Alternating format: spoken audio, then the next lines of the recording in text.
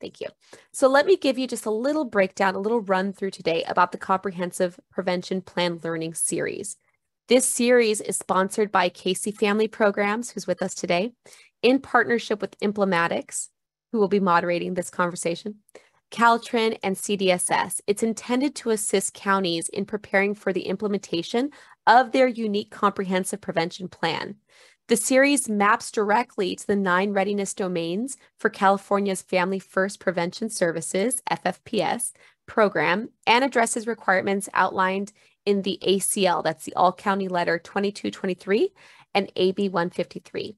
So monthly learning forums like this will provide details on the domains and associated national and local perspectives on readiness work. Each forum will be followed by an interactive a Q&A, which will also follow this session in a few weeks to allow for more detailed discussion and clarification. Although it's encouraged, it's not required that you attend the full series, and each session does require its own separate registration. And as you can see in the chat, this is where you can find more about the series and register for the individual sessions that come up. So with that, I'd like to pass off to our first panelist, Dana Blackwell. Dana Blackwell is the Senior Director of Strategic Consultation and brings over 20 years of child welfare and public policy experience to her role at Casey Family Programs. In this capacity, Dana leads Casey's work in California, including statewide partnerships, initiatives, and system improvement activities. So hello, Dana, and good morning. Good morning. Thank you, Jessica. And thanks everybody for joining us for the second forum in our learning series, Building the Team, Prevention System Governance and Collaboration. Our hope is that you leave today's webinar with ideas about how you can build on the existing infrastructure in your county to deepen your collaborative bench. When I think about program implementation, large or small, I know implementation and program strategies fall in one of two buckets, technical or adaptive. Our first learning forum was squarely in the technical bucket. I think governance and stakeholder engagement lean towards the adaptive. The system's behaviors need to change in ways that are inclusive, collaborative, integrated, and coordinated. Not an easy task by any means. Today's presenters will provide you with ideas for how to create the adaptive connectivity for you all to build your county's comprehensive prevention plan. We have a full slate of presenters this morning. So I will not go through their bios as I've done previously, but we'll share with you who we have with us and get to it. So first up, we have Richard Connect, who is a managing partner of Integrated Human Services. And then our team from Ventura includes David Swanson-Hollinger, Solita Dabrowski, Jackie Flores-Ortega, and Cheryl Fox. And then we will be joined by the president and CEO of Shield for Family, Catherine Eisenhower, and from Casey Family Programs, Jack Trobe, who leads our work in Indian child welfare. So now I'm going to turn it over to Kush Cooper, who will moderate today's session. Thank you, and we'll get to it. Kush? Thank you, Dana. And as always, really cherish the partnership we have with Casey Family Programs to support counties. There's a poll I understand we're about to launch before I introduce you to our the readiness domain we're going to engage with today. Absolutely. Thank you, Kush. So you've heard a little bit about this series, what it is, why it is. And just before we get started, we just want to learn a little bit about you. So what you'll see is I am launching a poll asking which region are you joining us from? So if you can see that launched poll, I'm going to ask that you just take a moment and select which region are you. Ooh, thank you. I see them coming in very quickly here. Wonderful. It looks like we are at about 60% and quickly rising. Wonderful. you know what? You came to participate today. I love it. So we're at 78, 79, 80% participation. I'm going to go ahead and stop that poll and let me share the results. Wonderful. So it looks like we have a spread throughout the state, and some of you are working in statewide regions. That's wonderful. So thank you so much for that. I'm going to stop sharing that here. And the next poll I have for you is, which role, if you had to select a role that best describes the role that you're in while attending this forum, which one would it be? I'm going to ask you to answer in the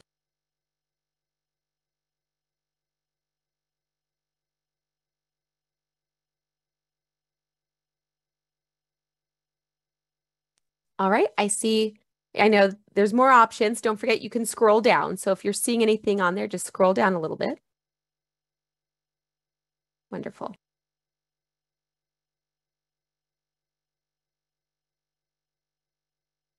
All right, I'm going to go ahead and stop the poll and share so that we can see.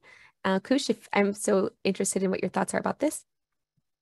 Well, as we would imagine, we've got the 4E agencies well represented, and that's about 60% of our audience.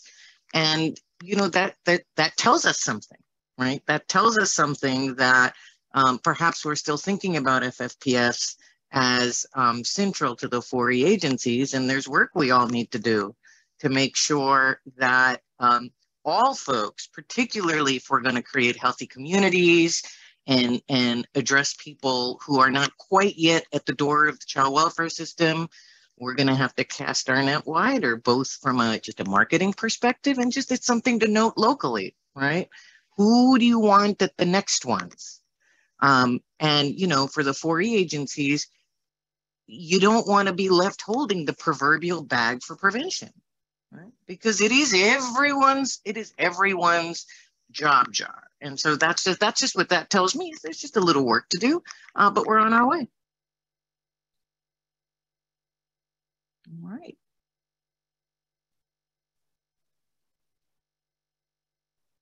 That concludes the polls.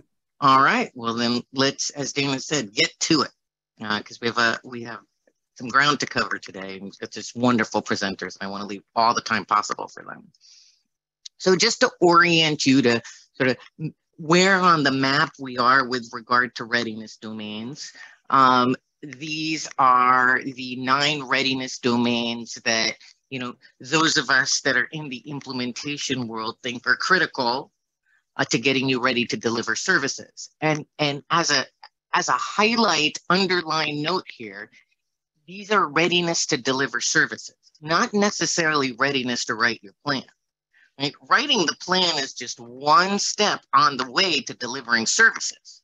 Right? So hold that context in mind when you think about these readiness domains. Working on these readiness domains should help you write your plan, right? But the plan isn't the end, right? Delivering services to our families is the end game here. So on the ones that are highlighted and outlined in red are the 2 that we're going to address today. We address the fiscal and funding seminar. That's the more technical one that Dana was referring to that we had on June 29th. And then on August 17th, I hope I have that right, we're going to be delving into program design and service array as a little sneak preview of what's coming up. Our learning series will cover the first 6 of these. Automation and the reporting that automation will help us do is still sort of in development, and that's a ways away. So when we as a state are further ahead on those, we'll probably have learning forums for those perhaps next year, but those aren't part of this year's series. I want to just tell you a little bit about how I see these domains and what goes into them. And your speakers have seen these, right? And they have fashioned their talks to address these elements and these, the particular states of readiness that go with them. So I just want to quickly orient you to them so you can know what they know. So what are the elements that go into the governance domain. Okay, let's talk about that one first, and we'll get to stakeholder collaboration because they are inextricably tied. This collaborative cross-sector governance structure should be across 4E agencies and tribal governments and should set direction and strategy, allocate resources, make decisions, and oversee progress. It should not have only the 4E agencies, although they are ultimately accountable for implementation of FFPS because we are preventing foster care after all. But to the degree that you can have the non-4E agencies that are public health, behavioral health, particularly those to education, public safety represented, there's going to be, you're going to have something that's really implementable without rework later. Because when you bring folks to the table late, they have input, and what you've designed may need to get redesigned. So to have everybody at the table early will prevent rework later. This collaborative structure should include the key stakeholder groups in the county that advise, review, and validate prevention services program. And those include, most importantly, our folks with lived experience and those disproportionately represented in the child welfare system, whose needs we're trying to meet. Provider networks who are going to be actually ultimately delivering the services, where the rubber meets the road, so to speak, advocacy organizations and community-based organizations and cultural experts who all know the needs of the communities where we want to embed these services. Collaborative structure, depending on the size of your county, may include a separate implementation team, or that governance structure may be the implementation team. And for sure, what we call the executive sponsors of the effort from the 4E agencies should for sure be represented, because ultimately they're going to be accountable for implementation, as I said before. And what are the kinds of things, this is not an exhaustive list, but what are the kinds of things that this governance body should be doing? Well, it should be identifying key integration points with existing prevention services programming. You're already doing some of this now, and you want to know what to bring forward and know what not to. And these key integration points are chosen and identified based on data. This governance body would ensure that there aren't redundancies or gaps in service offerings across the county, and that federal, state, fiscal requirements are uniformly and consistently applied. Equitable practices exist in the application of FFPS. They would review and input and apply input to the design and implementation of this local child welfare prevention services program and be accountable for its ongoing performance, right? So it does one thing until the plan's written, and it needs to morph to do another thing once the plan's in, and yet another thing once the services are actually implemented, right? Then it becomes a monitoring role. The governance body, you want it to integrate, and those are the leaders you want at the table. Those are that are good at integrating work that for agencies that haven't historically worked together to resolve what we know drives ultimately family instability, economic issues, food and housing insecurity, and such things that put families at risk of foster care. And so these agencies include public health, education, community safety. We all haven't necessarily worked together, but we've been serving the same families. You'll hear Richard Knuck talk about that a little later. And the governance body should provide recommendations for best practices often to achieve success within prevention strategies across agencies. And if I had a clipboard and I was saying, okay, your governance structure is ready, what I'd be looking for is that this structure is established, like there's a picture of it. There's decision-making protocols that are clear to everyone for this cross-sector team. And this structure should include, and ideally have written down, what are the defined roles and responsibilities for each agency, right? So something like a charter should exist that defines those roles. There should be data sharing agreements in place. There may already be in place that need to be brought forward. Guidance, reporting requirements, and feedback loops have been established, again, and somebody can point to them, especially to engage with community partners, CBOs, and experts with lived experience. Always ensuring that the strategies that this governance structure has chosen are trauma-informed and evidence-based.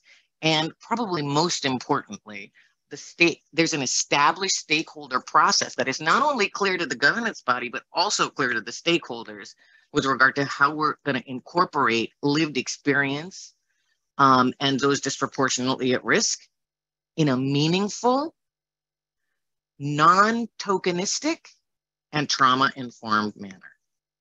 All right, and then let's just move quickly to stakeholder collaboration, which should also be represented in whatever written document describes your governance structure, and very clearly determine how parents and youth with lived experience in the county are part of design, review, and input during implementation and ongoing administration, right? So again, not a rubber stamp, like involved from the beginning.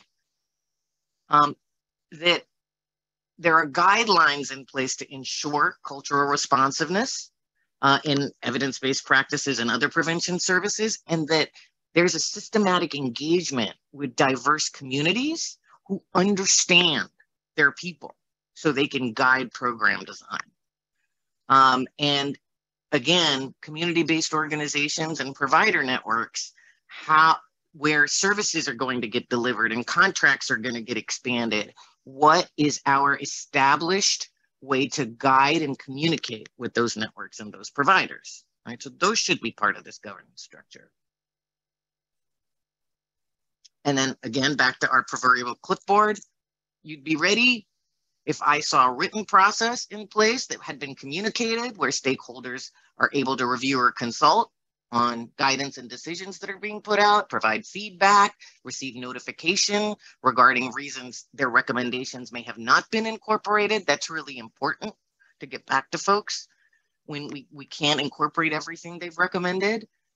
That there's a strategy to engage providers, those with lived experience, and EBP purveyors, perhaps also in discussions with regard to how services are going to roll out, and that guidance has been provided on how information is going to be shared between providers and the 4E agencies, and what are the expectations for data collection and reporting, particularly fiscal.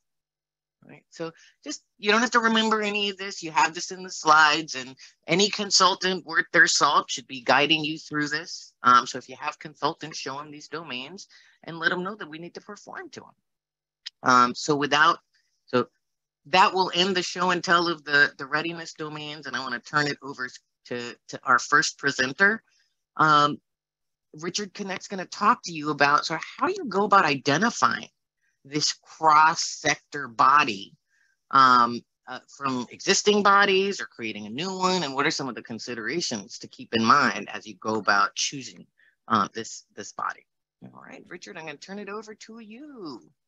Kush, thanks a lot. It's a great table setting. Really appreciate the richness of the adaptive dilemma, right, that we're all facing here in terms of how do we approach a good comprehensive prevention planning process. You can go ahead and advance to that next slide. I really appreciated Dana's framing this in terms of an adaptive need, right? Like far too often when we implement programs, we do it in a highly technical way. We focus on policy and practice, and those things are important, but we forget about standing off the dance floor, right? In the words of Ron Heifetz, would suggest we get into the balcony and look at the big picture. And so we're going to talk a little bit about the connectivity here between collaboration and governance and some of the historic system of care work, which we think gives you a chance to get off the dance floor and see the process from a larger perspective. So really appreciate the chance to spend some time with you. Just introducing this a little bit with a little bit of context. You may be wrestling early in your thinking about wondering, how am I going to find the people and the resources to do a good planning process and to implement the act. I may be wondering about where I'm going to find the certified public expenditure to match either the 4E or the Medi-Cal dollars that are going to be required here. I may be wondering how my efforts are going to affect the DEI, the diversity, equity, inclusion work, or how's my prevention plan going to have an impact on disproportionality in my county or my community. And ultimately, the big question for leaders at a management level is, how am I going to connect my comprehensive prevention plan to the existing prevention plan that happens elsewhere in my county? Next slide. So by way of context, then additionally, the adaptive dilemma graphically captured here in terms of how the public sector partners represented here in these vertical silos, they're all captured now in California uniquely within a county memorandum of understanding in an Assembly Bill 2083 driven world. They're either in your MOU or will soon be. And within that MOU process, we find ourselves, at least on paper, in an integrated relationship with other organizations, other departments, other agencies. That integrated relationship is the pathway to innovation, and innovation is really demanded by good prevention work. And the complexity of this in the horizontal bars is just a reminder that in planning and getting ready and implementing, as leaders, we attend to not just the policy and leadership, but to the ultimate effects on practice and in community, which is where kids get their effective care most often. Next slide. So there are a number of options that one county partnership can take towards effective planning and putting a process into place. And this is at least a partial list. You've got child abuse prevention councils. You've got a first five commission process, or if you're in a larger county with a really well-developed first five process, you may have a subcommittee there. Many of you are in counties where there's now a 3 or 4 year legacy of prevention cabinet work. And of course, there could be other existing prevention coordination groups. All of those, in addition to your interagency leadership team, which is a mandate now under your Assembly Bill 2083. The answer to the question about which of these bodies do I use to do my planning is really contingent on a number of factors. Certainly the capacity of your existing groups to do a good plan, the size of your county. Certainly it's going to be different in a big metropolitan county than it will be in a small rural county. And ultimately, whether or not your Assembly Bill 2083 system of care interagency leadership team functions effectively. And so we'll talk about the interface of those things. Obviously, it's unlikely that the ILT is going to do your planning process, right? Your executive body is not going to carry out your plan in most cases, but you're going to certainly want to have their partnership available to you, because it's within those relationships, interagency relationships, where you're going to find the resources, the data, the information, the dollars, the people to help you do an effective plan. So ultimately, again, by way of additional context, the readiness domain is inherently interdependent. And Kush has already set the table for this, but it's within partnership that you recognize, or you can recognize, that my partners have data about the needs and services in existing reports and plans. And we live in silos, right, typically, and we don't always know, we often don't know what those plans and reports have in them. Same for the contracts that our partners might have. We often don't know what's in those contracts when they're executed by different departments. Our partners have dollars that can be used, again, as match to maximize the federal allocations that are available to us under the FFPSA Part 1 waiver or under Medi-Cal. Ultimately, what I'd like to recommend, is my bias, and I think that of others potentially this morning, is that when done with fidelity and fullness, this system of care architecture that AB 2083 provides us via interagency leadership and the other provisions of the MOU gives us this transformative opportunity for sharing governance with one another around prevention planning, and ultimately with parents, youth, and tribes to address the system-wide issues that we have across the system. You're going to hear Jack talk later this morning about tribal engagement and the richness that will come when we do that effectively in terms of prevention. Next slide, thanks, Kush. So if you're a little bit less familiar with the Children's System of Care under Assembly Bill 2083, the intention of this is to, it really is the intention of system of care to meet the moment. In other words, Assembly Bill 2083 was meant for this point in time and for many others like it, right? A good prevention plan, if it's comprehensive, can't be done in a silo. We have to have other public partners in the conversation, and they're here to help us identify the candidate population. They're here to help us identify what services to offer and by which local organization or in what kind of a partnership that should form.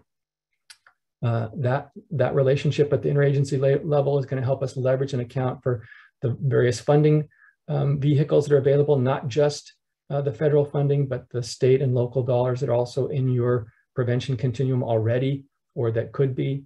Ultimately, the goal, of course, is a full continuum, a full connected tapestry, if you will, of prevention services across a whole system.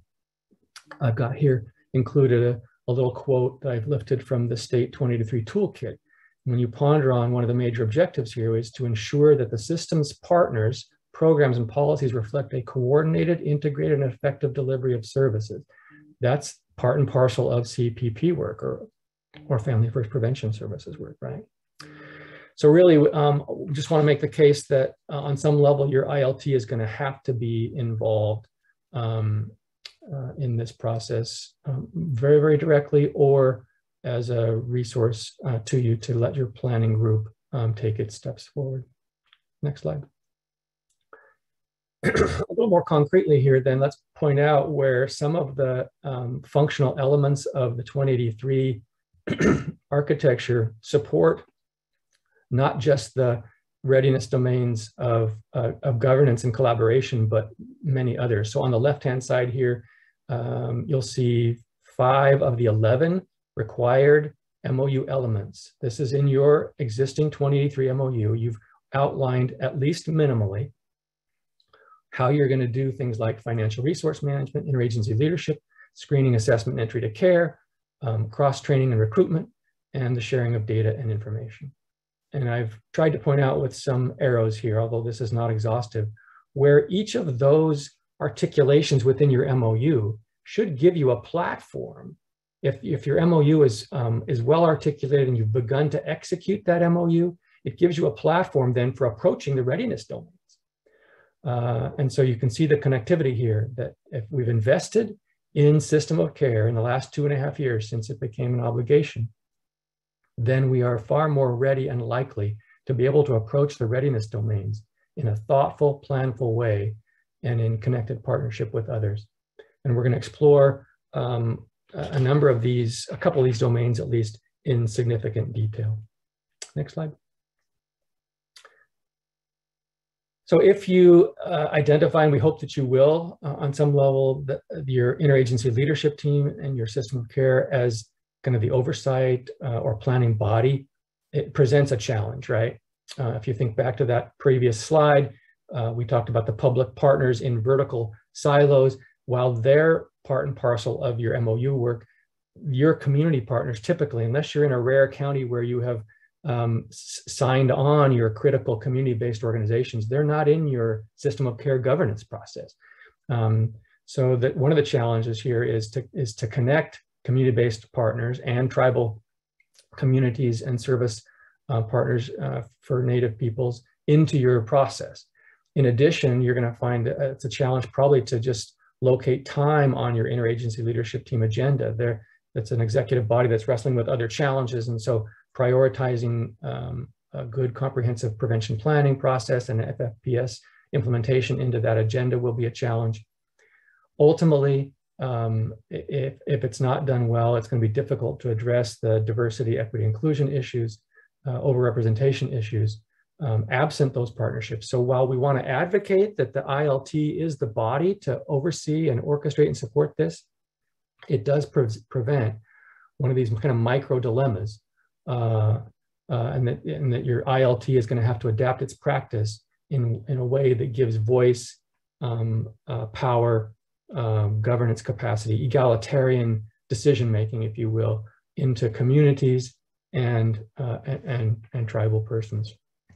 The opportunity, however, in the system of care work is that once we understand the goals clearly, it's super clear and compelling that we have to use the MOU as the architecture. And again, I've pointed out in the previous slide where those domains, where the domains of readiness can be supported by your MOU. Next slide. You're going to hear from Ventura in a few minutes, where they're doing some really thoughtful early planning and design work, and where they've got a kind of a legacy of prevention work. But in addition to that, or as a precursor to that, I'm going to talk a little bit about a couple of other county examples of things I'm familiar with where this interagency leadership process, the system of care work, is forming a connective, supportive tissue, if you will, to the good comprehensive prevention planning process. Here on the left of this slide, you'll see represented a partial list of related prevention work. If you use these, if you look at these smaller circles around the large blue comprehensive prevention plan, I've tried to represent here just a smattering of initiatives that are either historic or pending or new, that also have prevention as a focus in some way, shape, or form. So I'll give you a chance to ponder just for a second on those elements. And some of these might be very unfamiliar to you, right? If you're not in the education world, you may not know what a good student attendance review board does in your county. And it may not be a SARB process that results in good prevention work, but it's supposed to, right? So just one example, and we're going to dig into some others here in a couple of minutes.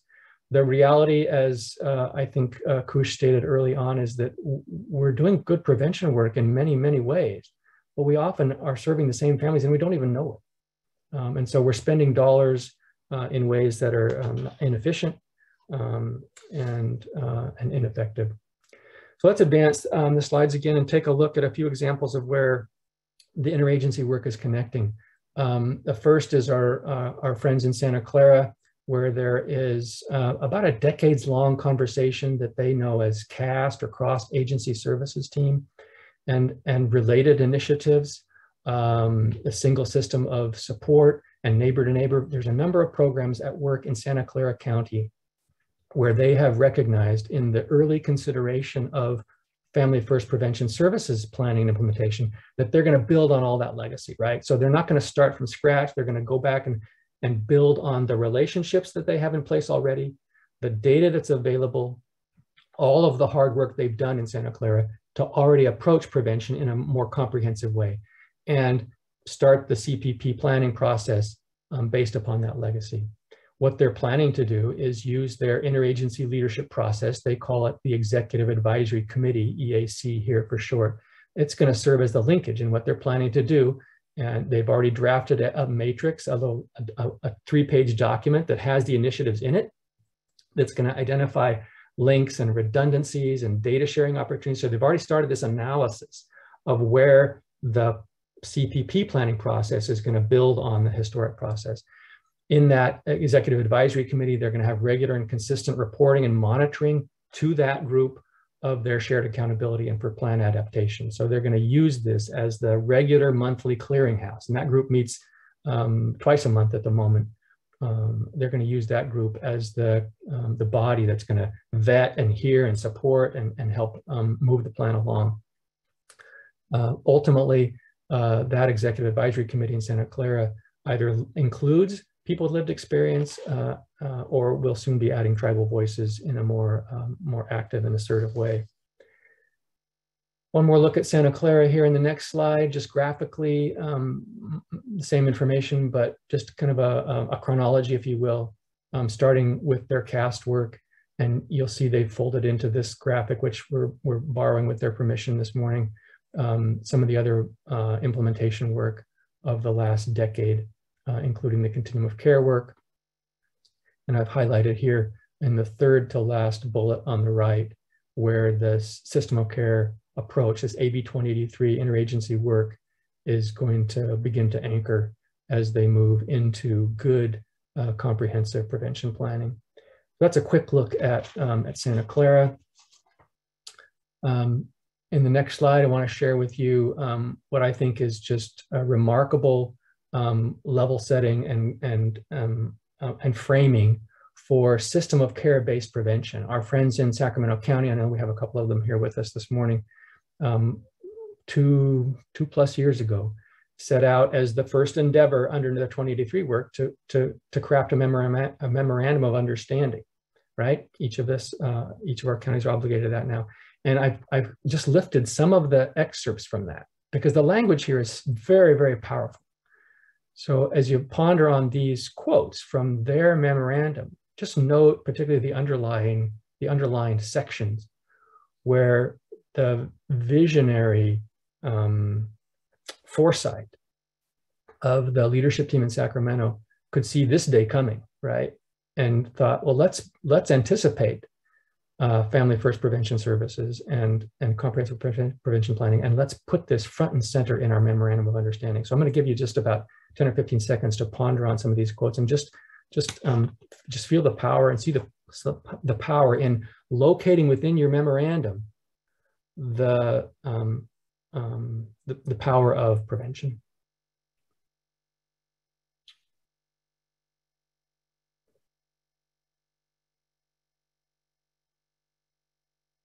Towards the end of my presentation, we're going to come back to Sacramento and share a little bit about how they're charting some measurement around prevention and other related system of care processes. But this is a quick look at some of the elements of their MOU. All right. Let's explore now for a moment in the next slide some of the other points of connectivity between the system of care work and how it helps you be ready for a good comprehensive prevention plan. I've listed here again some of the same reform work or implementation initiative, prevention initiatives that are existent within your county architecture. Each of these has dollars associated with it. And if you look at this list, these are almost all state monies. And so in my mind, I'm thinking, well, each of these then can be part and parcel of a matching matrix, right? You can identify how these will function as certified public expenditure for your federal dollars, be it Medi-Cal or the waived FFPSA dollars under 4E. And in order to do that well, because each of these dollars comes through your partnerships, in order to do that well, you're going to have to pull your local fiscal managers and analysts into an engaged relationship with each other in order to do the forecasting, planning, contracting work, right? If this is really synchronistic and integrated, those fiscal folks have to be in regular conversation with each other, and they have to understand each other's systems enough in order to be able to blend it and braid it. Highly technical work to blend money, right? It's very difficult to do, but it's necessary. The big impetus to blending the money is that it's where the sustainability will come from, because ultimately every funding source in my 35 years has gone away or been reduced at some point. It's inevitable. But when we're blending and braiding, those reductions and those ebbs and flows in funding are far more navigable because you've got other resources in your sandbox to help you with that. It's a quick look at why, how the system of care can help you support the fiscal modeling for your readiness. And in the next slide, we'll look at, for a minute here about the data. The reality here is that there's a rich source of data in your partnership that will inform the domains, not just of collaboration and governance, but program design, service quality, obviously the outcomes, your information systems automation, and your reporting requirements. And what I've listed here for your consideration are 5, again, of what are probably maybe 24, right? If you do a full inventory of the various initiatives where there are prevention resources and energies in your county, there'll probably at least 24 or 25 of these in most counties in California, but here are 6. And we're going to explore a couple of these in some detail.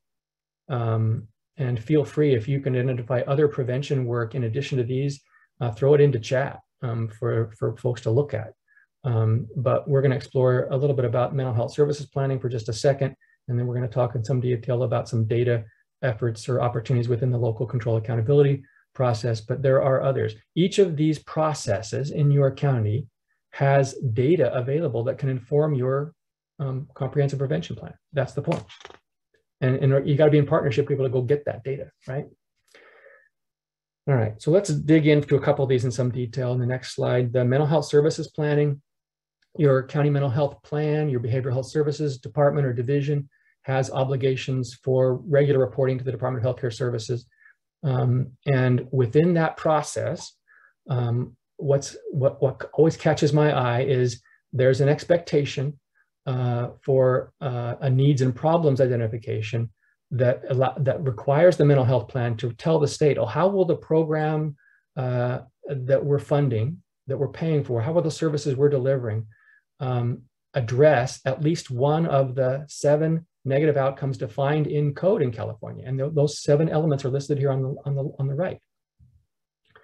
And so there's data in your county mental health plan somewhere, or there should be, that will inform how their services are being delivered to support care to young people, children, youth, families in your community. And if you look at 2, 3, 4, 5, 6 on this list, those are all kind of like lead outcomes into child abuse and neglect, right? And then of course, number 7 is the removal of children from the home due to abuse and neglect by itself. So 6 of these 7 elements have direct implication and connections to child abuse and neglect, which is the target, if you will, or the focus of FFPSA. Next slide. That's a quick look at the mental health services planning. Let's dive quickly into local control accountability planning. There is a process there where local education authorities, underneath what they call LCAP, right, a local control funding formula, is obligated to chase data. And there's a rich data source available here. It's in DataQuest. And I think we can drop that into chat for you. But it's a public facing domain, and there's a rich font of data there. And you can see I've outlined here the LCAP requires your county office of ed or your local education authority to have this data as part of their plan. And it has to be updated every year. It's a triennial plan, but it has to be updated every year. So DataQuest is a rich source. And next slide, looking at in further detail at that, you can see within the LCAP plan, your education partners have data on the frequency of the supports that are available in the school environment and the number of agencies in the community that can support the school in its LCAP plan.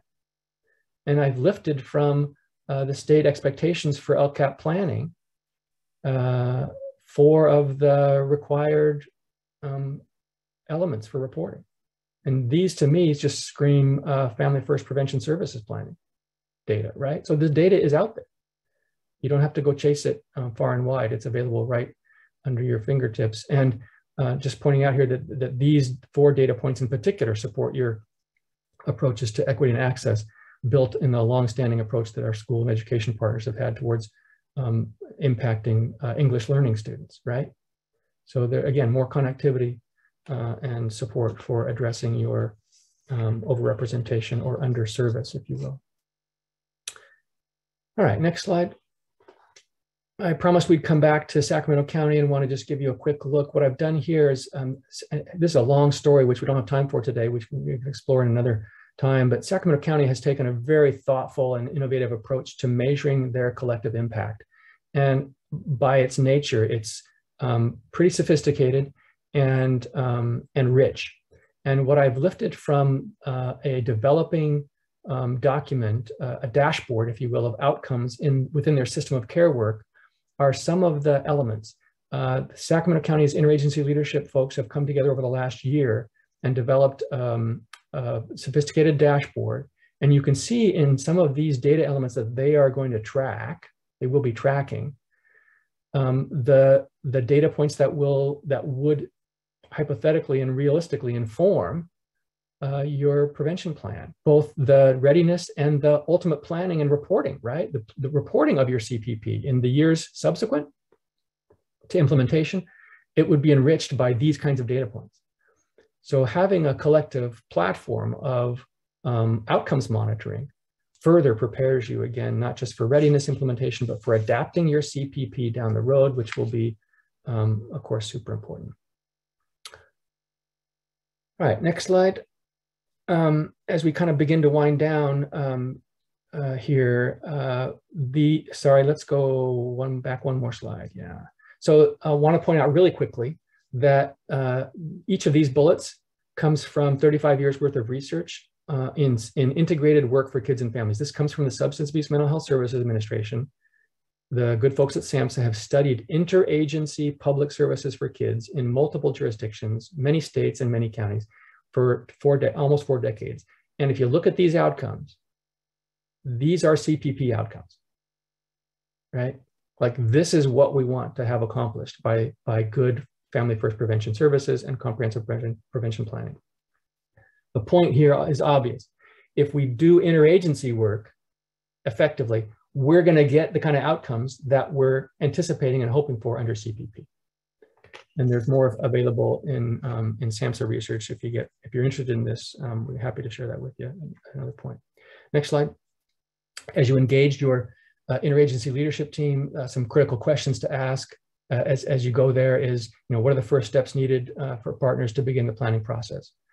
How will we coordinate that planning process? Do we need, how will we use a theory of change logic model? Do we capture this in a strategic plan? Is it a project management tool of some kind? Obviously, you've got to capture this, as Kush referenced earlier, and the ILT should be the governing body where you have that conversation. We've talked about how getting fiscal managers together, obviously. A critical question around how do we inventory our prevention services? And so the ILT is really the body to do that. And where's the data, right? Lots of abbreviations on this slide. System improvement plan, county self-assessment. Most of you know what that is. Your probation partners have data potentially in a Juvenile Justice Crime Prevention Act report.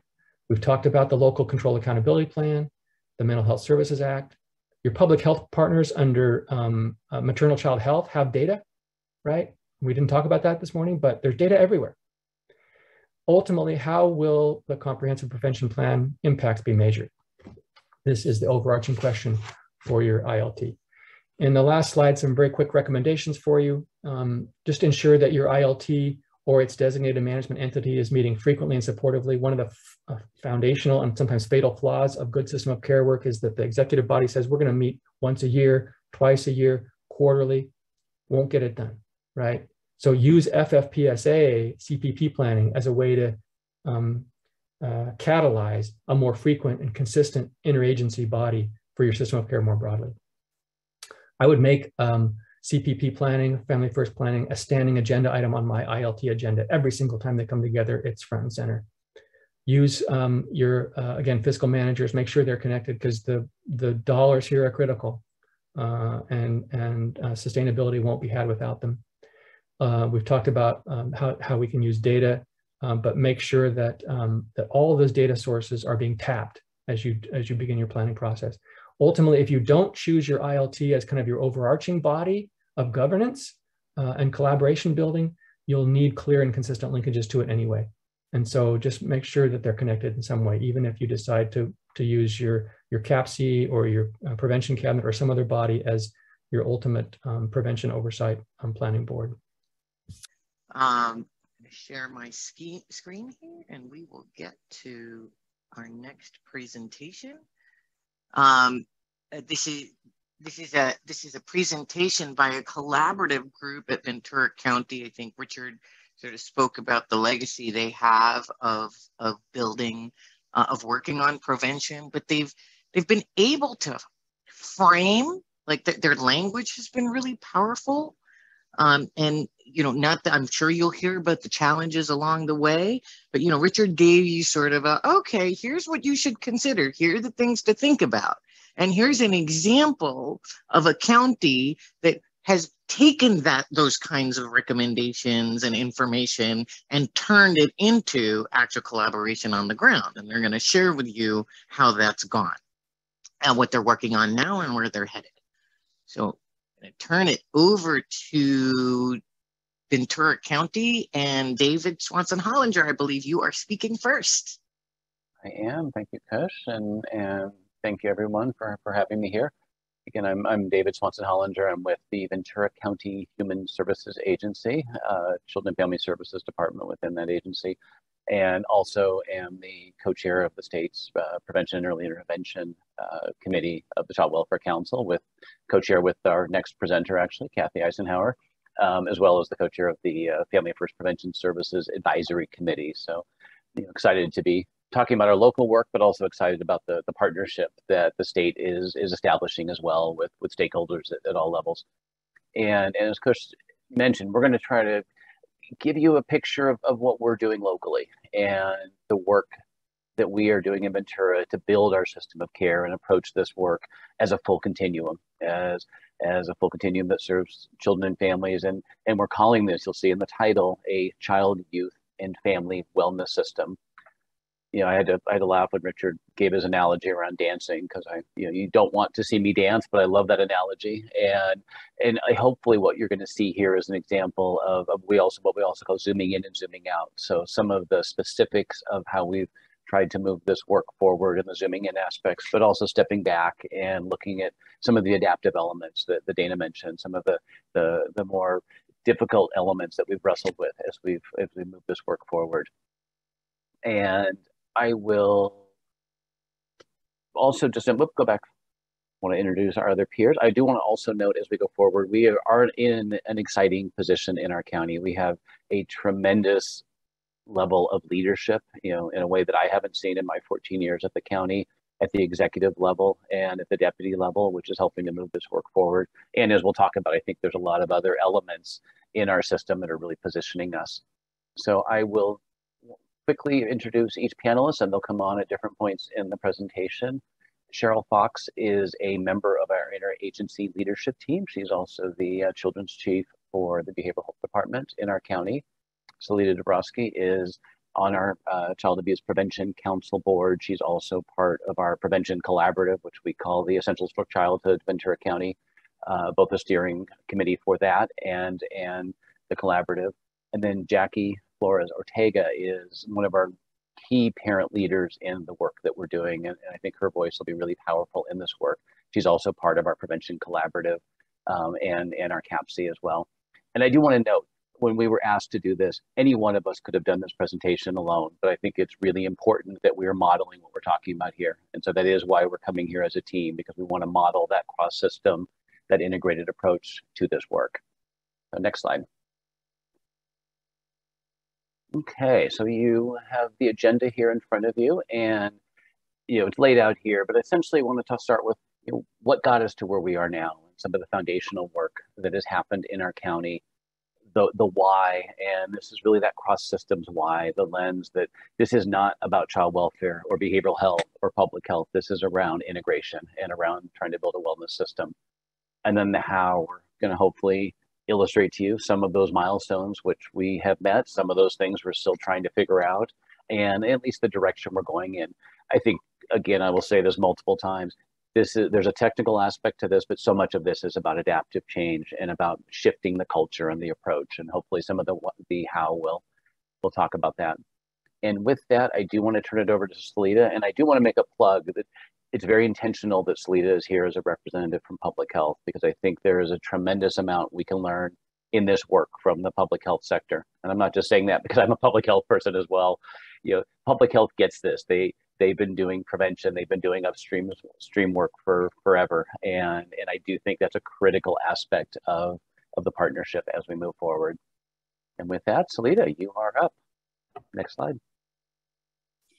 Thank you so much, David. Good morning, everybody. I'm happy to be here. As David said, I'm with Public Health, also board president for Child Abuse Prevention Council, and have been for a really long time. And so if you have not been to Ventura County, we invite you to come visit us. We live in the most amazing place. And I'm going to give a little bit of, just kind of a highlight, a little context about what our county looks like, so that it can, set the stage for the rest of our conversation this morning. So what you see right here is just kind of an overview of our county and how it compares to California.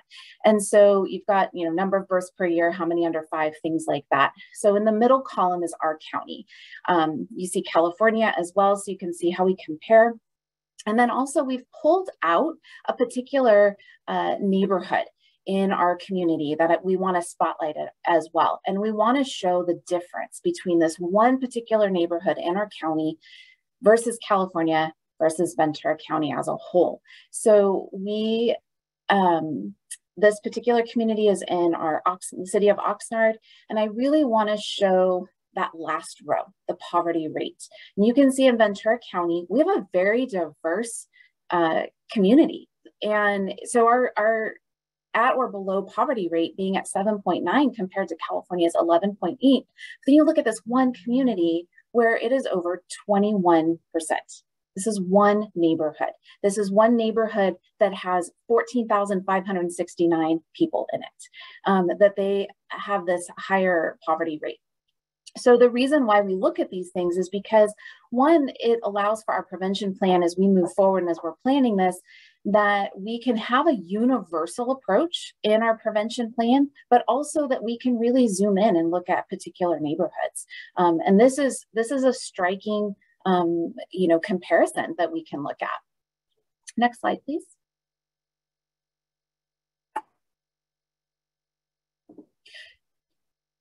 All right, so in talking about our, being able to zoom in and zoom out, Ventura County we had a countywide citizen review panel for many years.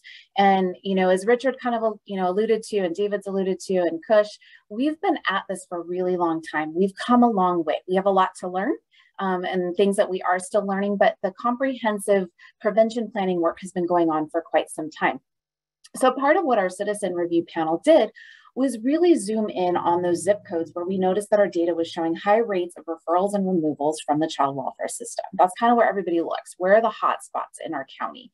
And this shows kind of our 5 zip codes where we were seeing the highest number of removals, 50% of child welfare removals, and 60% of our children birth to 5. So, really looking, and this is 2015, 2016 data, but really the trend hasn't changed much. So our citizen review panel was really looking at this data, really diving in, kind of finding out what is it about these particular zip codes that we're missing? Why is this happening here? So we really have used that data to inform our efforts at a smaller micro level as well as a larger macro level. We're also building on our past processes. And I'm so glad that David called out public health. We love our data in public health, obviously. We love to really get in there and look what's currently happening in our community. What can we do about it? What's working well and what's not? So public health, we are proud to actually be leading a very comprehensive and a multi-agency collaborative effort on shared data, with an emphasis on governance, bringing everybody together so that we have this united front to be able to take data like this and work together across systems. So we're currently working on a community information exchange. Public health is, at the head of that currently, working across multi-agencies, our hospitals and community-based partners and lots of different groups are working together on this. And the whole point is to be able to better serve our families in our county. No wrong door approach. We want families to get into services, all the services that they need, and that we can share data across systems and across programs and really increase our collaborative efforts. And also, eventually this will be set up very well to support other efforts too, like CalAIM, for example. So we're already really looking at how do we bring all of these different partners to the table using data that we have at our fingertips to better serve the families in our community. Next slide, please. So as many of you probably are seeing as well, we really are seeing a similar disproportionality and disparity across our systems. This is not just a child welfare situation. We see the same families in our criminal justice system, in our education and early education systems, with parenting and childcare, with our health, mental health, substance abuse, with our families that are experiencing poverty. This is, we see this across our systems. Our goal is thriving families. That's what we want to see. That's what all of us across these systems want to see. As I always jokingly tell David, we want to put child welfare out of business. We want to really get in there and serve these families, provide them with the supports that they need across all these systems so that they can thrive. That is our goal. So when you look at these different systems, from the public health perspective, looking at social determinants of health is critical in this work, really looking at what is it that is impacting these families or causing barriers for them to be able to thrive. Evidence-based programs, for sure. Those are really, really critical, again, to being able to wrap around and support our families. And so again, using that data and the data integration, looking at community information exchanges, how can we all work together more collaboratively, coming to the table across systems so that we can keep our families out of these systems. We want to be able to see our families thrive. So with that, I want to turn it over to Jackie Flores-Ortega. I have had the honor and privilege of working alongside Jackie for 14 years. We have figured out in the Child Abuse Prevention Council world, and I'm excited that she's here to join us. She has, in my opinion, the best perspective on how prevention systems can work. And so I'd like to turn it over to Jackie so you can hear a little bit more about her and her story. Next slide, please. Thank you, Salida. Yes, it has been an amazing 14 years working with Salida. And it's an honor to be here today on behalf of the Parent Voices in Ventura County. Before I get into the slide, I wanted to give a little bit of a background on how I got here today. So I'm going to try to be brief in my story, but so after having my firstborn son at such a young age, I struggled with postpartum depression. I have very little memory of my firstborn as a baby. I reached out for help and got an assistance. I received cash aid through welfare and subsidized childcare through child development resources. I felt guilt, I felt shame, and I felt useless. I took a couple of courses at the Ventura College to gain knowledge as a parent. Through the Welfare to Work program, I began an internship with the Partnership for Safe Families, the Child Abuse Prevention Council for Ventura County.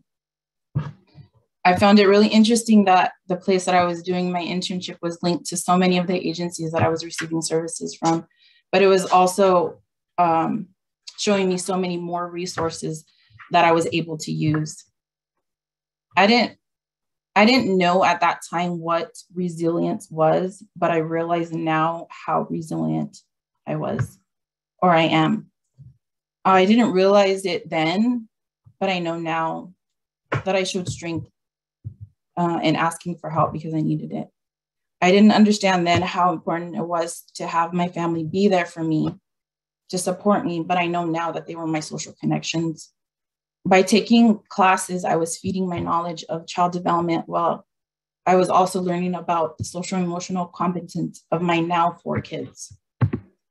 Everything I experienced, everything I did was what I later learned to be tools known as the 5 protective factors.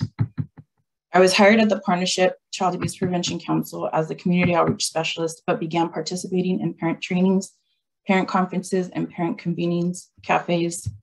I'd always been told I was a leader, but I never really understood how. Most recently, I participated in a leadership program with a number of other leaders from partnering agencies called On the Verge, which is a leadership program funded through the Office of Child Abuse Prevention, and it supports growth and community leaders. In the process of finding my voice, my reason, and my purpose, I learned that many parents have lived experiences in so many different stages of life. I have not navigated through the child welfare system personally, but I have helped parents navigate some of the same resources that helped me through some challenging situations. And with that being said,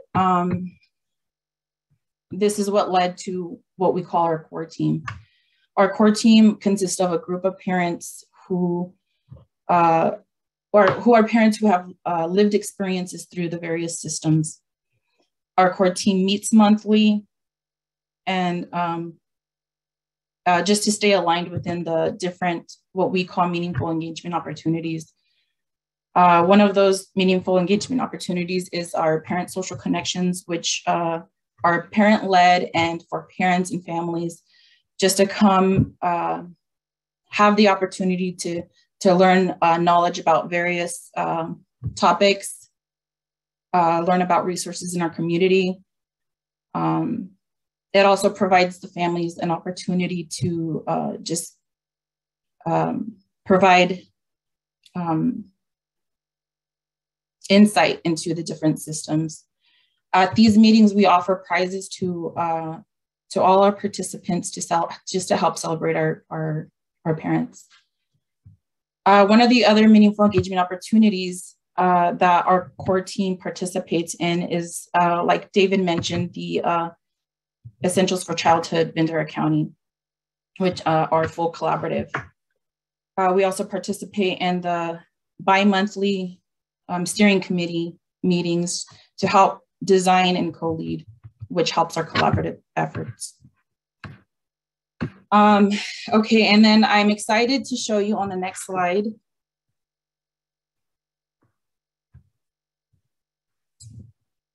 what we call our Parents' Voice Quilt. And I think that we were going to be able to get a bigger picture. I'm not sure if that's possible, but I can. We're gonna drop a link to it, Jackie, so they can see the whole thing while you're presenting on it. Great, And perfect. there it is. It just got dropped. Thank you. So I'm excited to show you a nice clean image of the Parents' Voices quilt, which envisions and brings to life the purpose for not just the Parents' Voices, but the partnership CAPC. You will see on the outside the different CBO, the community-based organizations. These are just a few of the services that have not just helped me, but a lot of the parents that are on our core team. Inside that, you'll see the different lived experiences that some of our core members have. In the center, you'll see some of the meaningful engagement opportunities that our core team participate in. And with that, I just want to say that this is what a wellness system looks like to me. It's the collaboration, it's the broken silos, it's the teamwork. It's exactly what we're doing right now.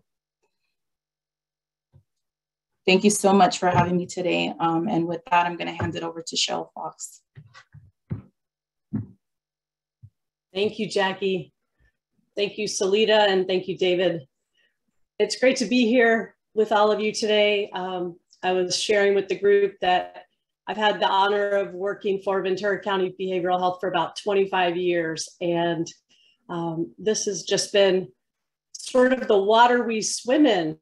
And this is a phenomenal opportunity to really memorialize and create a legacy going forward of how we work on behalf of children and families. And just really want to go ahead and just thank you for the opportunity to be here and share with you some additional insights that might be useful.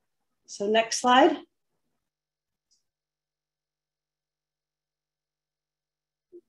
All right.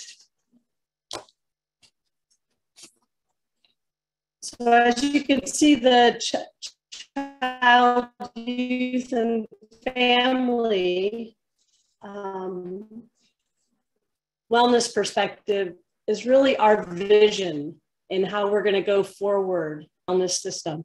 And we're really looking at aligning government, our county, the community, and stakeholders to maximize wellness.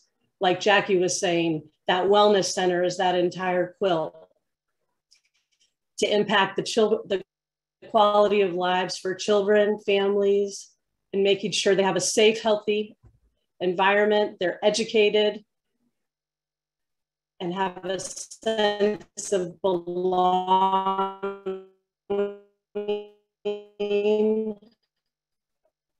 purpose, and opportunity to really achieve their aspiration. As you can see, we really want to call out, that intentionality within behavioral health, and we can't do it alone. It's those partnerships and really looking at bringing that in alignment together as we serve our community, the children and the families.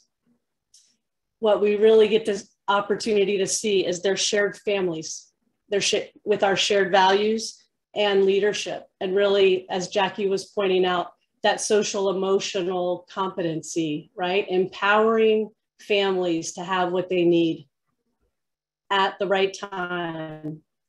And that really comes in to alignment with many of the other initiatives, as Richard spoke to. And this is an opportunity to really look at one of the current initiatives, which is CalAIM, and that continued expansion. Next slide, please. Awesome. So our theory of change is really, if we align our systems and community partners to integrate for children, families, and the community, then children and families will have equitable access, as Salita pointed out, continued support and wellness opportunities, and we really want to strengthen and protect families. Decreasing all of the formal system involvement and increasing wellness overall. So we're really looking to increase access to supports and wellness, increasing alignment across our systems, and continuing to strengthen those protective factors. And as we've noted, a lot of those system involvement, we can prevent that as we strengthen our alliances across agencies. Next slide. So how do we do that? So in order to really strengthen those alliances, we've got to go from having our individual agency purposes in our silos to really aligning and integrating our continued view. And we know that in order to build that wellness system, that our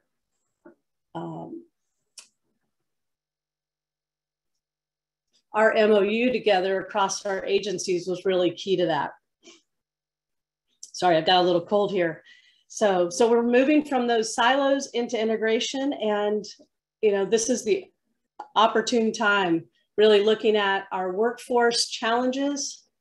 How can we maximize our services to youth and their families, and at the same time continue to move forward? So aligning those approaches across all of our agencies, HSA, the child welfare system, probation, our offices of ed, all of our CBOs. That includes Tri-Counties regional centers, public health, and many, many others, including law enforcement, really engaging in the community in a preventative way. And we want to continue to build that legacy and a structure for ongoing integration. Next slide.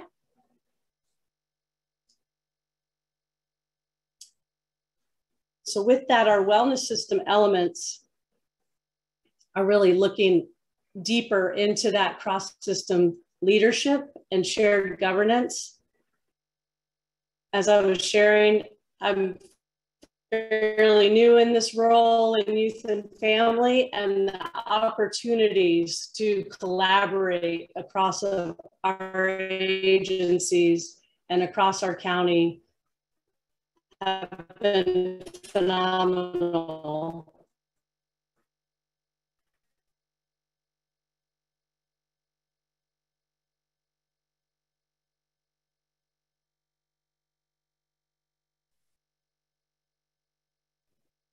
I think we lost Cheryl.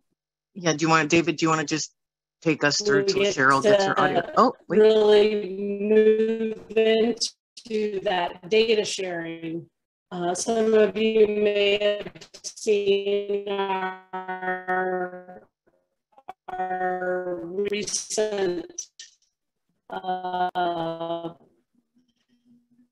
Hey folks, we apologize. We know Cheryl's having some audio issues.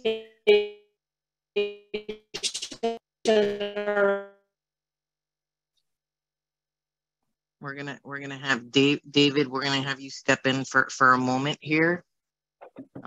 Good thing any one of you could have given this presentation. Hey, we are flexible. We'll make this work. And Cheryl, sorry about the technical issues. And you can see, I mean, you all can read the different elements of this Lego diagram. You know, for those of you from San Diego and near Legoland, and for anyone that's participated in Breaking Barriers and that collaborative, this is lifted directly from that work. It's another element or another aspect of some really exciting collaborative work that's happening. And I think all four of these elements, Richard, I touched on them in his presentation in different ways, and you know, the governance, the data sharing, the community family engagement, and the fiscal elements are all critical elements in moving this work forward. And so we really attempted to elevate those for our ILT and our other cross-system partners to put them in the forefront as we move the work forward. And so hopefully some of that will come out in the following slides as well. Okay, we can move forward. I think I'm picking up the next slide anyway. Okay, so this is a path, a roadmap, and I'm not going to go through every one of these elements, and we could probably put another different 8 or 10 elements, and any of you in counties probably have a number of different initiatives or efforts that have happened. But I think what we're really trying to do here is illustrate the path and the foundation, that water we swim in, as Cheryl said, that has been a long history of our work in a cross-system way. And many of these are familiar to different folks, definitely those in child welfare. This will look very familiar. I do want to call out 2 of them, though, 3 total, but 2 examples. One is the Citizen Review Panel, and Salida gave some data from that and talked about that process. And what I think is really important, just to re-emphasize that, is the use of data to illustrate where we have pockets of disproportionality and pockets of disparate outcomes across systems. It was the beginning of us being much more intentional in our county in a cross-system way of looking at where we have equity challenges, where we have need to be very focused and intentional in our work in certain communities that tend to not fare as well across, as you saw, across all of our systems. And the data that when we presented those data across the different systems were powerful across all of the different partners. An example of what we're now trying to do with some of that, the one example is the Neighborhoods for Learning and Wellness down there. This is an effort led by First Five in partnership with other early childhood community organizations to go in and do some early prevention work. And I'm going to talk about that term in a minute, but do some early work at a perinatal level with families, way before they would ever be visible to my system, the child welfare system. So it's an example of now starting to use that data in a intentional upstream way. The other example I want to highlight here is PASS, and I know it's that acronym, Priority Access to Services and Supports. This is a partnership that we established. It was under the auspices of the Child Welfare Council several years back, and it was a partnership between child welfare, behavioral health, both on the adult side, both their specialty mental health system for adults, as well as the alcohol and drug program, as well as our primary mental health partners. In our case, it was Beacon Health Options does our primary mental health care, to ensure and establish a system and a process for expedited within 5 days access for parents entering the child welfare system to behavioral health system services that would be needed by them. And we were able to make that happen, which was a pretty significant system level change. And that then set the foundation for us to do something similar on the children's side. So for several years now, all children entering the child welfare system have had automatic, universal, expedited access to behavioral health services, which we think has had a very strong impact and contributing impact in our dramatic reduction in congregate care number levels within our county and placement disruption. That's the kind of foundation we want to use as we look at entry for families in our prevention system and our development of the community pathway. So it's that kind of work that we want to be able to build on going forward. Next slide, please. So this illustrates things that some elements that I'm sure most of you are very familiar with, and I want to just elevate them because they are significant factors and drivers in our county. The first block are changes that are happening in the environment and the way that we're serving families. And so we have seen a dramatic reduction in separation of families and removal of children from their parents, both in the child welfare system as well as in the juvenile justice system, and young youth that are being detained. And so that has had a significant impact. And a lot of that effort has been because we've been trying to work more upstream with families. That second one relates also to the juvenile justice system, moving away from criminalizing behavioral health challenges. We often are working in a cross-system way with families that have significant challenges and haven't yet touched the child welfare system, but families are struggling with youth with unmet behavioral health needs. And so we've really tried to lean into how to leveraging our collective efforts to support those families. Some exciting work on the behavioral health and school partnership level with development of wellness centers with a goal ultimately of having wellness centers in every high school in our county. And then just the role of public health in communities. I mean, if COVID didn't do it, nothing's going to. And public health is, I think people are finally understanding the value and the critical role that public health has in the community. Overall, that I think is that all of this again touches on that equity lens and the use of the data to support that work. And it also coincides with the changes that are happening at the state level and the national level, around prevention.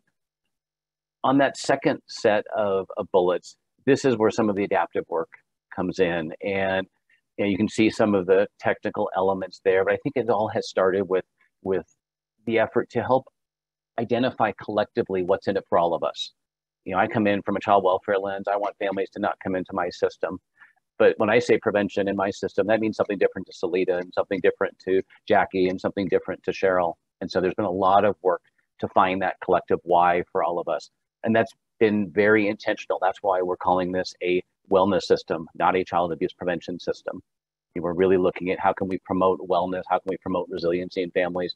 And if we do that, we're going to prevent entry into all kinds of different systems. So that's been very intentional as well.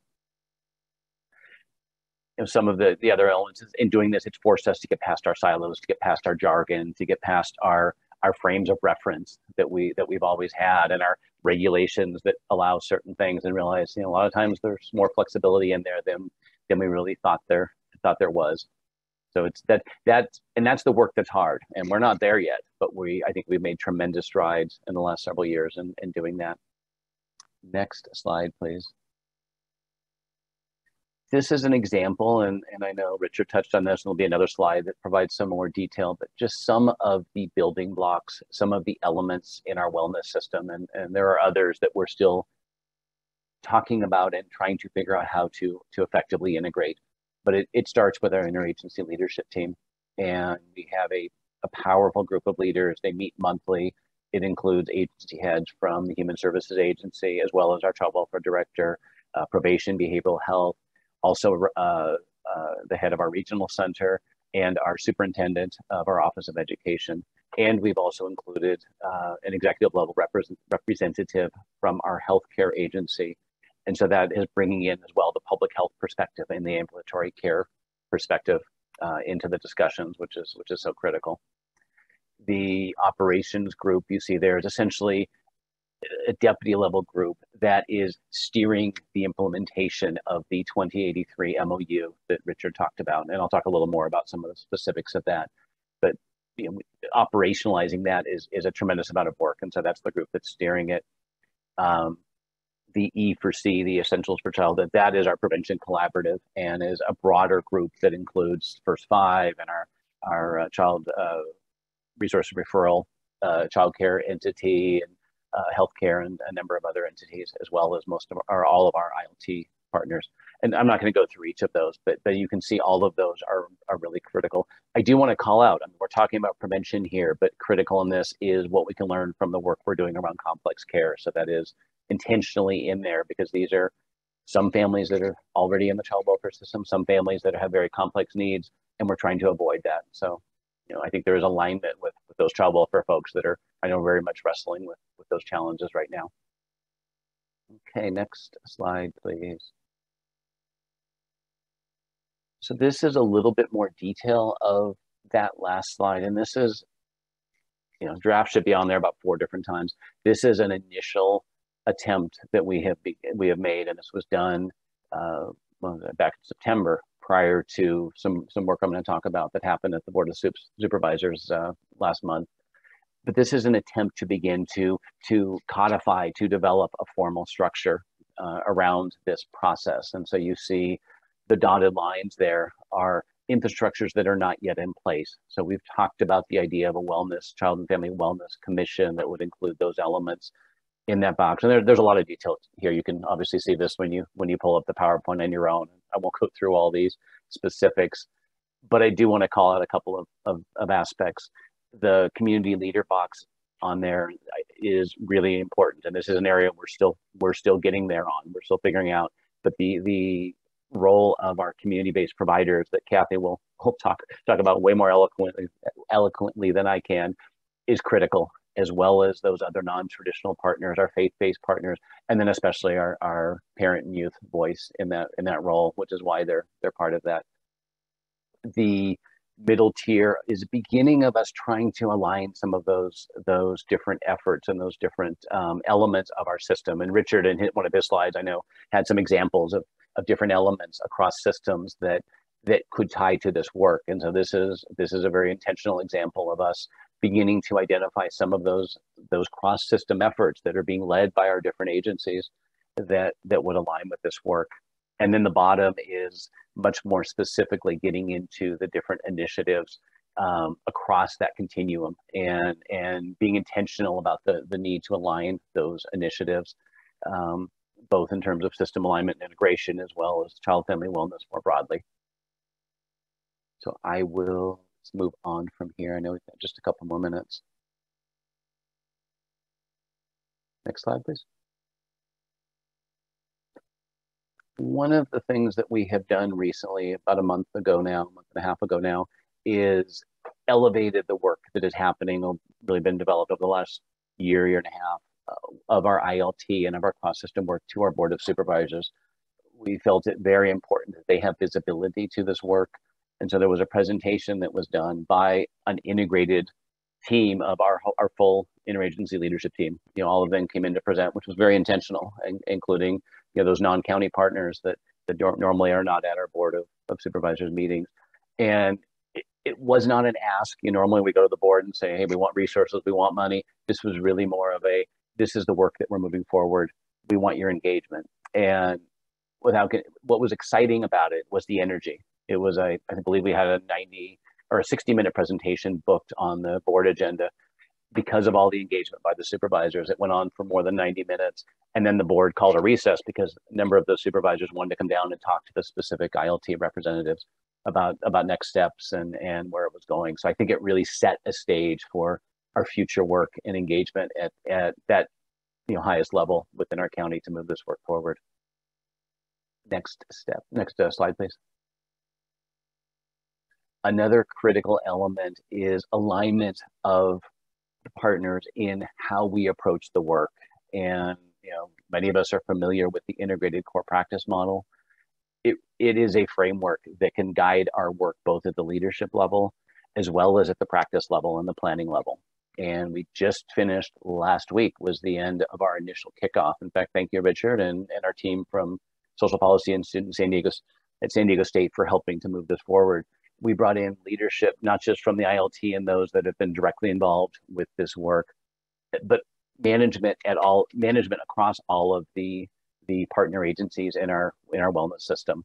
And so there was about 100 people that came in, including the executive leadership and our CEO at our kickoff, our county CEO at our kickoff, to help understand not just what an integrated core practice model is, but it was also the introduction for many of them for the first time as to our wellness system. And it was done collectively in a way that very intentionally promoted partnership and communication across the different systems. And I think what was most exciting is seeing the energy. I mean, it was, and unfortunately I had to miss last week because I was out ill, but it was just incredible energy and excitement on the part of of those that participated. And I think it set a fantastic foundation for our work going forward. The next steps at this point are now going to be taking this to the broader organizations within our wellness structure, as well as to our community partners and other agency partners across the larger continuum. So that'll be the work over the next year and a half. Next slide, please. A few other aspects that we are looking at going forward that hopefully will help folks that are taking on this work. Social network analysis. This is a tool that we are taking on, and it's essentially a way to map out current levels of collaboration across our community partners. And we are going to be launching this in the next month or so. We hope this will be a tool that will help us to then identify who do we have strong relationships with that we can bring to the table, and who do we not have strong relationships with that we need to bring to the table, especially those non-traditional providers that may be the ones best equipped to serve some of our underserved or disproportionately represented communities, but haven't been pulled into the work that often the county structures and systems are driving. And we're also going to be focusing and continuing to use our data to look at hotspots, not just in the areas we talked about, but other areas within our county as we move forward our work, and use that approach in our cross-system planning. Build on the work that our CAPC is already doing in engaging community partners as well. They have a robust community partnership network that they already bring together, so we're going to leverage that. And then we need those processes, and these are some of the things, Coach, you talked about, and how do we know we're there? These are some elements. Well, we're not there yet. We need to get there. So we know we need to work on some of these other elements on the last bullet. Next slide, please. Okay, the comprehensive plan nexus, and this really ties to the previous side. One of the ways in which we're trying to leverage AB 2083, as Richard identified, there's a number of different tenets in AB 2083. And we really do see those tenets as the building blocks, not just for our comprehensive prevention plan, but for all of our cross-system initiatives. And so we intend, and I think, Richard, you said it quite well, we want to use those. We started with the integrated core practice model because we feel like that is so foundational. But we are working on shared data we want to leverage, and we are beginning to leverage the work Salida talked about with the community information exchange. Screening and assessment, we think there's an opportunity to build on the work that First Five is doing, and our school wellness work in looking at our community pathway development within our county. And then finally, shared resources. That's always the biggest challenge. And I'm excited that our ILT, it's starting at the ILT level, and they are beginning some very intentional conversations about what shared resources will look like, including we've brought on actually a fiscal consultant to help us with that, because that is pulling out of our silos is so critical, and understanding where we can be flexible is so critical. I saw a question in the chat about using other funding streams to leverage 4E. That's exactly the kind of thing we're looking at. First $5 can draw down a 4E dollar, can draw down an EPSDT, federal mental health dollar. So we're trying to look at how to be creative with some of those different funding streams, and identify when maybe things don't easily fit within any of our funding streams, where it's still in our interest to have a shared commitment to support families, even though they may go beyond funding streams and require some discretionary funds because they make sense in the long term. And then lastly, shared communication. And that's really critical, both vertically within the agencies as well as horizontally across agencies and across the community. So we're being very deliberate, just about to finalize a logo and developing some communication strategies for this work to move it forward in a uniform way. And next slide. 2 more slides here. Critical elements here. Relationships. This all starts with relationships. The fact that I can call up anybody on this team that's presenting today and have those difficult conversations is critical, and that's foundational. And it's similar to our work with families. We talk about services are essential, but those services start with relationships, and it's those relationships that heal through those services. I think that's absolutely an analogy that applies to this high level work as well. That leadership engagement is critical as well, and generating that engagement and that common understanding, as well as the engagement of those that we're trying to reach, parents, youth, other partners. I talked about the common understanding, that clear vision, and we're still figuring some of this out. That whole big complicated map is that's not going to happen overnight, but pulling that together is critical, and having that vision, I think, will help us to pull all of that together, and then building on those past successes as we talked about. Again, this is adaptive. This is slow, this is hard, but it's adaptive, and it's worth it for families. And last slide. So these mirror some of the things that Richard showed, and these are some of the results that we hope to achieve. And part of what we need to do is create more structured and more specific results, or more specific outcomes. But these are some of the things that we're hoping to see across our various systems. Family separation, access, health outcomes, et cetera.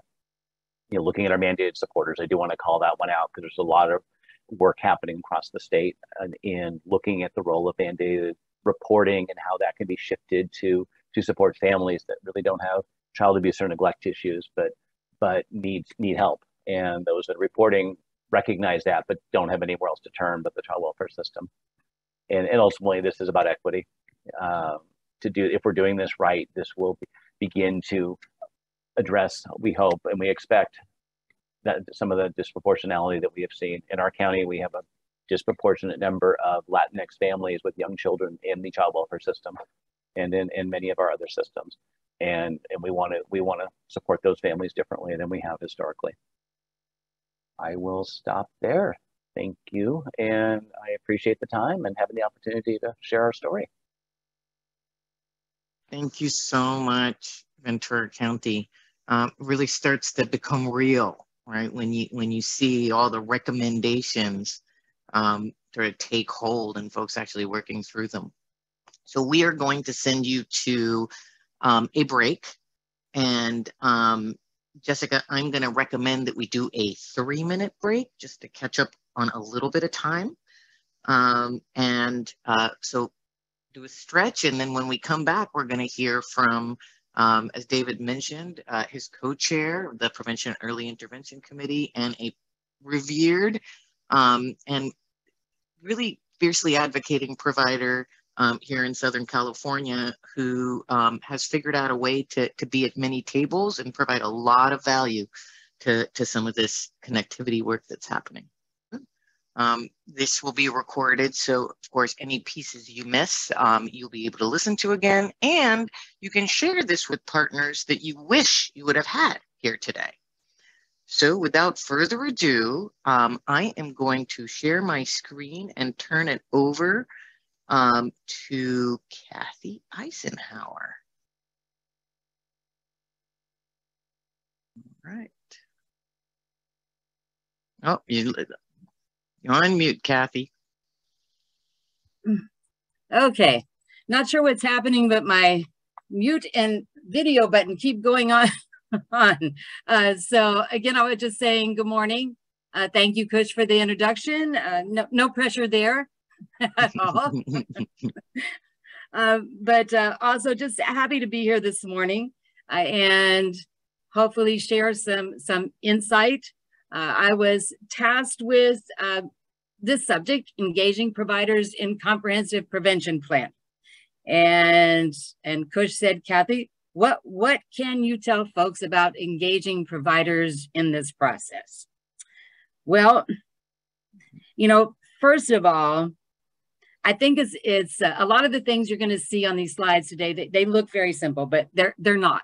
And so I just want to say that right at the beginning, that I think, just like kind of you saw with Ventura's presentation, that engaging providers needs to be done in a very strategic and intentional manner, as you'll see as we go through these slides.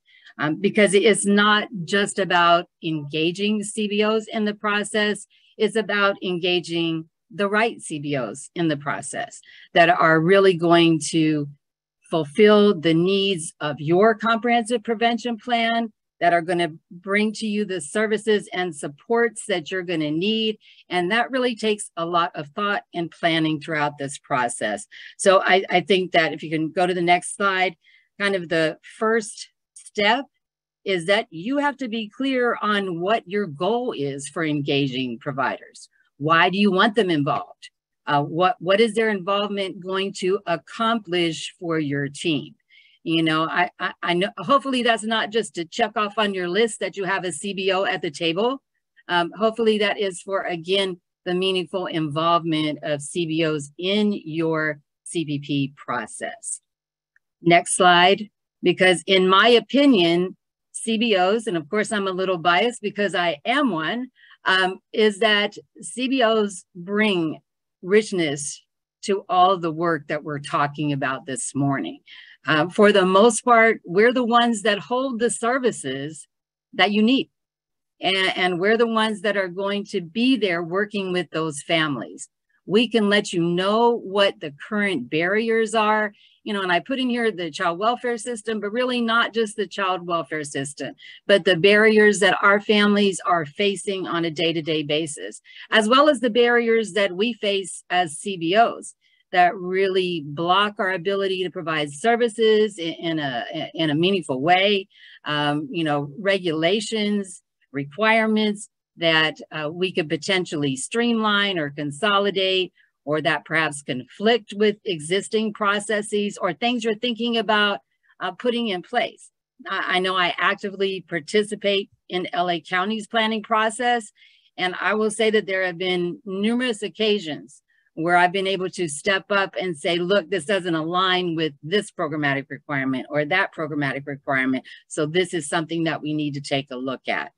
I think also CBOs can inform you about funding streams that are available and any other opportunities or barriers to blend or braid or use funds as a match.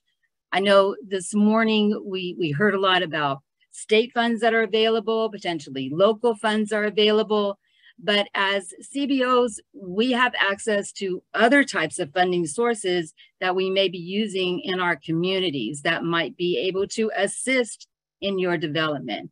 For example, federal grants that are going directly to CBOs in your communities. That may be from SAMHSA or HRSA. You know, for example, and I should have said I'm the CEO of Shields for Families and I'm in South LA, but since 1997, Shields has been fortunate enough to have a Healthy Start grant from HRSA to address the high infant mortality rate amongst African-American families in our communities.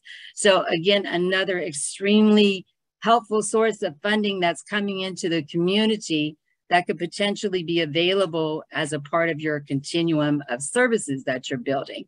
You know, there's also private foundation money, you know, again, a lot of resources that your CBOs might have that you may not be aware of from a county or state perspective that we may be able to offer, you know, you. But I think, again, most significantly, in addition to the services, we are there with the families every day. You know, we can help you bring families to the table to be a part of the input. We can help you engage families in the planning. And again, we know what families want and need.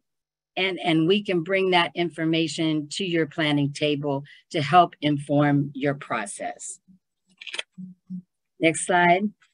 So again, here is, as I was saying, I think you have to be extremely strategic and intentional about how you identify CBOs and invite them to the table. I identified 3 steps here: identification, pre-engagement, and engagement. I think you can go to the next slide. The first critical piece of this is, again, knowing who it is that you want to have involved. And that goes back to that first question about what it is that you want to accomplish, what your mission is, what your vision is. You know, because again, you need providers that are going to help support that vision, help join with you in that vision, have a similar philosophical consistency with that vision, and hopefully are representative of the populations and the communities you plan to serve. They offer the services that you hope to incorporate based on data and family need. And I want to stop here and just give a couple of examples. Having provided family resource centers for over 2 decades in the community, I think that sometimes we look at what I would call the usual suspects when we're talking about planning or pulling together a continuum of care. And by that, I mean, you know, some of the services that are targeted family first: mental health, home visitation, substance abuse. Well, I will tell you, in like the 2 decades of data that I have, you know, always in that top 3 or 4, our families have requested legal services and material supports. And so to me, that is key in any kind of comprehensive plan that you're building. You really have to look at all the data that is out there. You've been given a lot of resources, kind of access that data from different systems. Also use your CBOs data too in this process. You know, if you have a system of family resource centers, take a look at the data that they have gathered during their work in the community to see what it is that's being requested, because those are the critical things that you need to build into your continuum. You know, I will tell you, when legal services first started popping up years ago, that one actually surprised me, because I'm being honest, I didn't think about it. But it is a critical factor in the work that we're doing with our family. I work in a community where there's a high immigrant population, so getting work visas is critical. Also because of, you know, involvement with the criminal justice system, you know, taking care of those issues. Legal services was a critical factor for many, many families. So having partnerships with legal agencies, having those agencies come on site, has been critical to the work that we do with our families in order for them to be able to move on and have the kind of stability, be able to access vocational services, educational services, get jobs. That was a critical piece. And so again, I really challenge you, when you're taking a look at this, to not just think about as I say, the usual suspects. You need to make sure that your CBOs are geographically representative. And again, most significantly, that they're agencies that families and other service providers value and respect in your community. So if you can go to the next slide. These are just some of the factors that I feel like you should consider when you're looking at identifying the CBOs that you want to work with or pull into your planning process. Again, what we just talked about, the types of services that they provide. How many CBOs do you want at the table? And what kind of the size of the CBOs, because I think that is also critical. There are many small mom and pop agencies in the community that are critical to, those informal networks that really support our families. And so I think you need to be cognizant. It was good to see what Ventura plans on doing, because that is exactly what I would recommend doing. Really do a survey, really do an assessment of what is out there, and then match it with your data to see who it is you really need to have at that table. Again, what Ventura is doing, there are the geographical area covered. Are there specific communities where you need to have services, and you need to, make sure that agencies are represented at your table from those communities? And you're making sure that those services are built into those communities.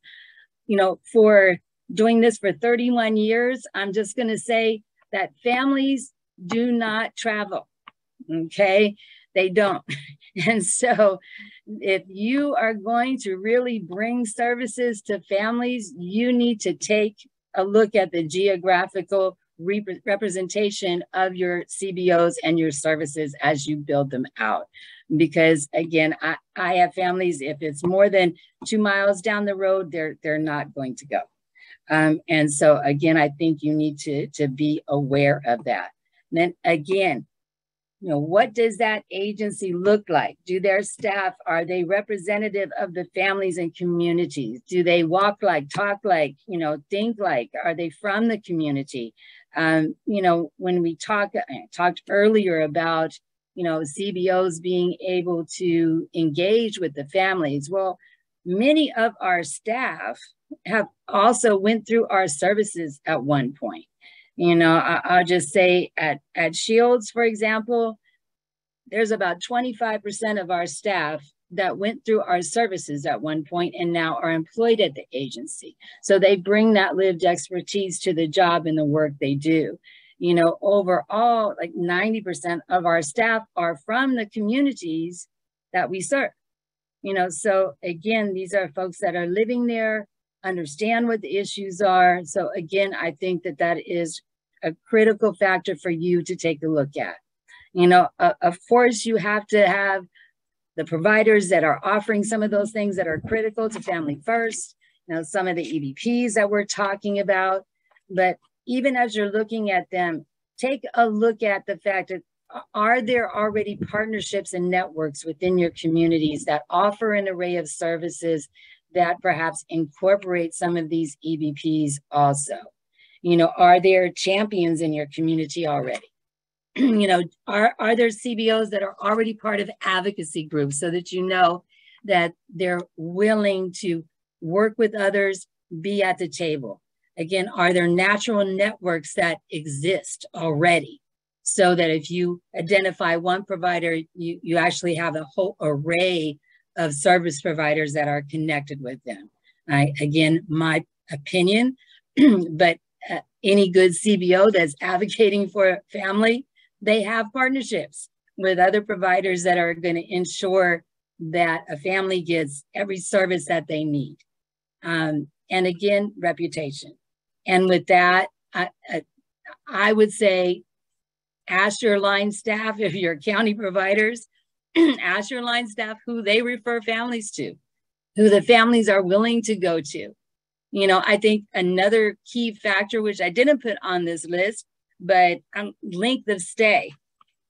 So again, when I think about Families First, we're talking about working with families for a long period of time. And so what are the CBOs? What is their philosophy about that? As well as, do they involve families in their plan? Is that a factor in their agency?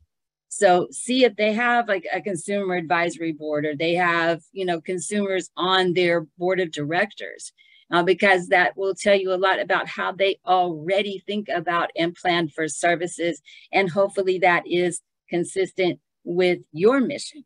And I think that, again, that's like a first step before bringing them at the table. I think you need to determine whether or not these CBOs already have a mindset about partnering and working together, because obviously that, as you heard, you know, throughout the presentation this morning, that's a key first step, is developing those relationships, developing those partnerships that are going to help you get to your goal, to your vision, to your mission. Can you go to the next slide, please? So now I'm giving you lots of homework to do before you ever get to the CBO, because again, I think it is a critical part of the process. I've unfortunately been in meetings where providers have been invited, they come, but because they really had no idea of what it was that was happening, that was the one and only meeting that they attended. You know, and again, I think that this piece is critical if you want meaningful involvement. I think you need to, you know, once you've identified kind of the who you want to invite, to educate yourself about that provider. Hopefully you've done that through some of this identification process, you know, but again, when I was writing this, I thought about, probably many of you have been in the position where you're interviewing somebody for a position to hire them, and they come in and they have not found out anything at all about your agency, you know, and so I know how I feel about that. So don't go to a provider to ask them about becoming a part of your planning process if you don't know anything about them or what they do. You know, make sure that you've taken that time to really look at them. Could you go to the next slide, Kush? And so kind of laid it out here on a chart for you. So again, I think that CBOs most significantly, they need to feel like they're valued and respected. You know, again, being honest, when you go into these meetings, I guess I have, fortunately, I have some experience with the child welfare system. Once upon a time, I was an emergency response worker many years ago. But if I didn't have some of that knowledge, I would be lost in some of these meetings. So I think that, you know, the same way back, I think it's important that you learn about their systems, you learn about them before you invite them to the table, so that you have some understanding of where they're coming from and, again, you know, what they do. And then the motivation for them to join, because again, this is something that requires a lot of time, you know, a lot of work. And so what is the motivation that you can offer, the incentive you can offer that CBO to be a part of the planning process? I know, again, for many CBOs in the community, it is that ability to be a partner in the design of services. Unfortunately, right now, things in the community are not great with child welfare. Again, just being honest, been seeing that our families that are impacted by substance abuse, seeing their children being removed again immediately, whether they're in treatment or not. And so that is something that is near and dear to a whole lot of folks' hearts. And so being able to be at the table to hopefully design a system where we see substance abuse and mental health as treatable issues that we can, you know, offer to families the services to support them so that they don't have to be involved with the child welfare system, you know, that in and of itself can be a critical motivation for CBOs to be at the table. You know, again, the barriers and challenges. You know, again, at Shields, we literally have a child welfare liaison position. We have an office at the juvenile dependency courts in order to be able to advocate for our families. And to CBOs, these are things that are, I believe, are critical to be, again, able to be there to help design a system that is going to support our families in staying out of the child welfare system, the probation system, all the things that for families in my community are unfortunately happen on a regular basis. And hopefully they will see that the ability to be a part of the oversight on an ongoing basis will again give them that ability to help reimagine, you know, services for their families. I think it's critical not to offer things that you can't provide, but I will put a plug in here because most CBOs don't have a lot of time. They're overwhelmed with everything that they are required to do. And so if there is in any way, in any, you know, any resources to help support them for their time, or to, you know, again, acknowledge that it is a burden on them. And so to make sure that your meetings, your scheduling, your things take all of that into consideration. You know, but more importantly than anything, don't offer what you can't provide, and be very clear upfront about what the commitment is that you're asking for. You know, their time, their ideas, their data, you know, their partnership, and also the who. I think it's also very critical to specify if they're coming to the table that it's somebody that really can make the decisions for that agency.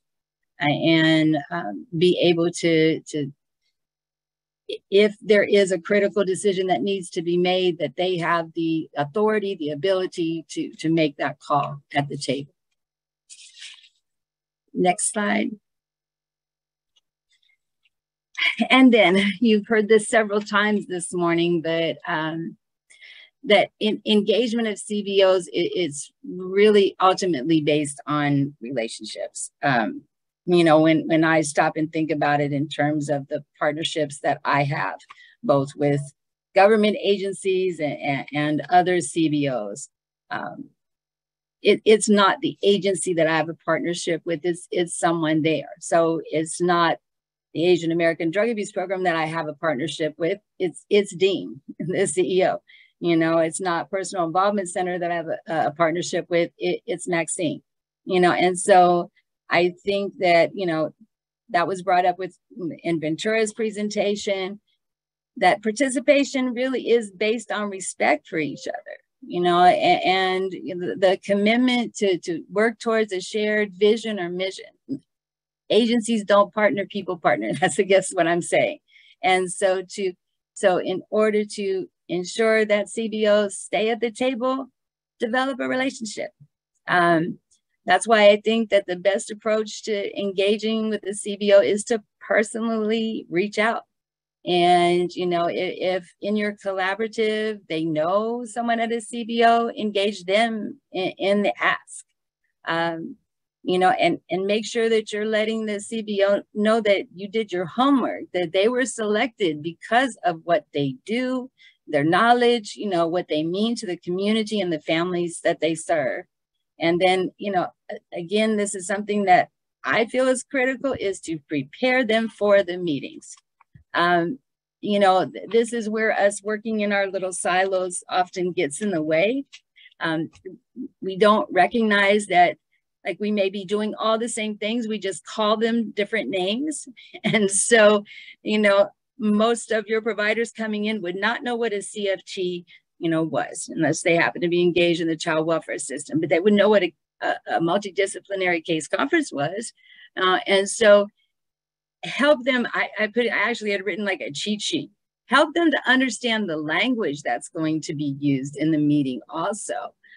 Because again, you want them to be able to participate, and you don't want them to get lost just because folks are talking about, I can't even do it now, ICLs and ACLs, and, you know, they won't know what that means, you know, but you can help prepare them for the meeting so they're not lost in that process.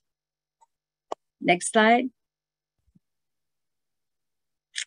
So again, I keep using these words over and over again, but make sure that the CBOs know that they are valued and respected. You know, in your ongoing meetings, make sure that they're engaged in tasks and given assignments, so that they can build those relationships with other members of your team, and that they feel like they are offering something valuable to you, you know. So I've been engaged in multiple planning activities. I don't know if LA is on the call, but I'll give them their props. I have been, you know, asked to be engaged in multiple planning tasks to lay out, you know, the pathways, the community pathway, you know, some of the other pathways that we're building in the county. And I feel heard. And that's what CBOs need to be able to feel. They need to be involved, and they need to feel like they're heard in the process, you know, and keep checking in with them, you know, but again, keep building those relationships, you know, and make sure you're listening to what folks have to say. You know, just like they'll have to learn your language, you know, you need to learn theirs also, so that we make sure that we're on the same page. So, and right. that, thank you, Kush. I'll turn it back over to you. Thank you so much, Kathy. So, you know, the location of this next presentation really illustrates the proverb, last but not least. And I put this presentation at the end. Oh, sorry.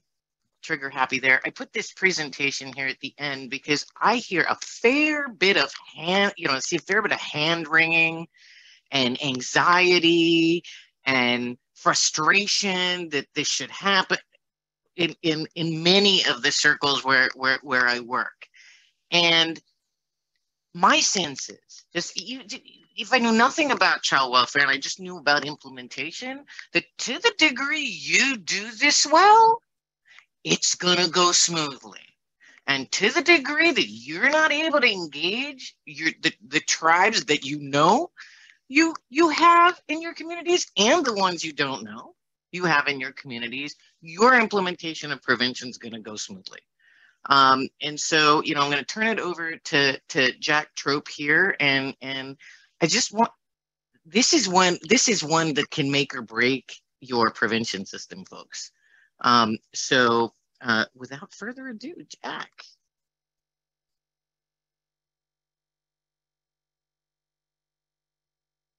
Hey, you're on mute. I see a little red microphone. Oh, I said there thank you. Thank you. You're welcome. And if we could advance to the next slide.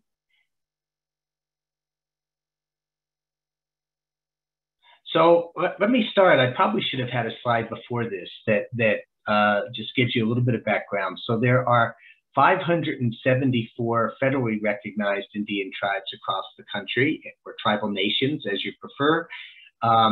Over 100 of those are in California. There are also unrecognized tribes as well, a number of whom are also in California. So in terms of, now many of the tribes are small in California, but nonetheless, in terms of raw numbers, California has almost 20% of the federally recognized tribes in the entire country. And when you look at the self-identified American Indian and Alaska Native population in California, and I say self-identified because that's different than necessarily a member or citizen of a tribe or tribal nation, which is determined by the tribe or tribal nation. But self-identified American Indian or Alaska Native people in California, in raw numbers, it's the largest population in the country. Not by percentage, obviously, but in raw numbers. So this is why it's important, among other things, to connect with the tribes, the most relevant tribes for your particular county. So I just wanted to start with an overview of, we talk about tribes or tribal nations, and what do we mean by that? Why do we have tribes or tribal nations? Well, tribes and tribal nations were sovereign before the United States existed. Before California existed as an entity, before it was part of Mexico or Spain, going back even before that. Tribal Indian tribes had sovereignty, right? So under American law, that sovereignty continues unless it's been taken away by treaties, by congressional statute. The courts have held Congress has the right to do that. One example is an Indian Civil Rights Act that's put certain requirements on tribes, or by the Supreme Court of the United States, or courts in general, right? So obviously tribal sovereignty is not without limits. Just like states, tribes can't make war, they can't engage in foreign relations, they can't print or issue currency, and there are a variety of other restrictions unique to tribes that the courts or statutes have imposed. But one thing you should know is that the Supreme Court has said, and this is a 1981 case, that tribes retain their inherent power to determine tribal membership, regulate domestic relations among members, and prescribe rules of inheritance for members. So in other words, the tribe's authority in terms of its members or citizens in the domestic relations or child welfare area is extensive. And many of you know, maybe most of you know about the Indian Child Welfare Act, which is the law that was enacted by Congress that's imposed in state courts when children who are members or eligible for membership are involved.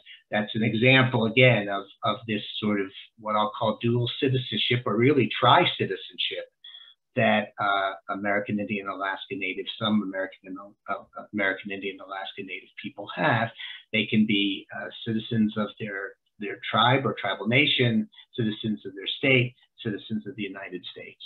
So, so just be aware of that when you're thinking about tribes. That's why they exist the way they do. That's why they are independent of the state of California in many respects. There was a law passed by Congress that some of you may know of called Public Law 280, which provided some jurisdiction for the state over tribal communities. I'm not going to go into that in any detail. We just don't have the time. But by and large, that's why we're dealing with tribes as pre-existing governments that are not subsegments or subdivisions of the state. All right, next slide, please. So in Family First, tribes are specifically called out. And so in 2008, the law was changed specifically to allow tribes to come in and obtain direct Title IV-E funding from the federal government.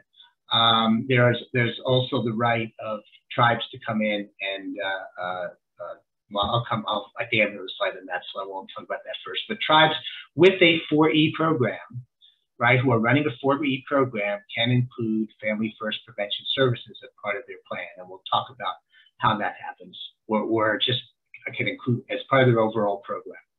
HHS is required to specify the requirements and performance measures for a tribal prevention services program, and HHS must allow programs and services adapted to culture and context of the tribal community served. Now that's, I'm going to sort of explain that a little more in future slides. So let's move to the next slide. All right, so tribes have two ways, tribal nations have two ways to obtain funding under 4E. One is this direct funding mechanism where tribes can submit plans, just like states do, get them approved. And we know out of 574 tribes, only about 17 have been approved so far. There was one tribe that's approved in California. So that's kind of been the smaller group of tribes that have access 4E. Most tribes that do access 4E, and it's a little over half of the tribes do have agreements with the state. I believe there are 2 4E agreements in California. Next slide. Okay, I guess I got ahead of myself. This is the next slide. This is as of 2013, so the data is a little old, but there were 98 4E agreements involving 267 Indian tribes in 16 states. And again, as I said, I believe currently there are 2 4E agreements in California. Next slide. Okay, so so depending on how a tribe accesses Family First, that really depends on how they can access, 4E, that depends how they can access Family First. So if you have a direct funded tribe, and you do have one in this state, and they are not bound by the evidence-based program requirements that states are bound by. They can qualify cultural programs under separate criteria.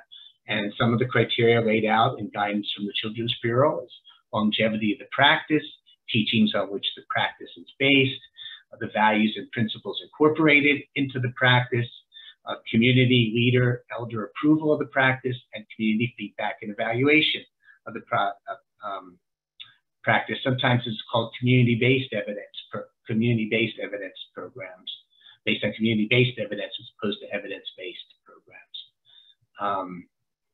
Next slide. Thank you for putting that in. I appreciate that. In the chat. So if a tribe accesses 4E through a tribal state agreement, then it is bound by the limitations that the state is bound by. So essentially evidence-based programs. That's the interpretation of the statute that HHS has provided. It's not without some controversy, although there is it's not arbitrary either. There is a rationale for how they're interpreting it that way. And so, but that's what we're dealing with now, is that limitation. There have been proposals that have made in both the budget documents of the Trump and Biden administration to open up culturally adapted programs to tribes accessing 4E through tribal state agreements. I know there's also been draft legislation that's been put together to do that by Senator Murkowski of Alaska, but nothing has been introduced, and I can't honestly tell you that anything is imminent. Just know that the people are aware of that discrepancy or distinction, and there is some interest in changing that, but right now that's not the reality that we're dealing with. So what we're dealing with is if the tribe is coming in through a state program, then they are bound by the evidence-based program requirement.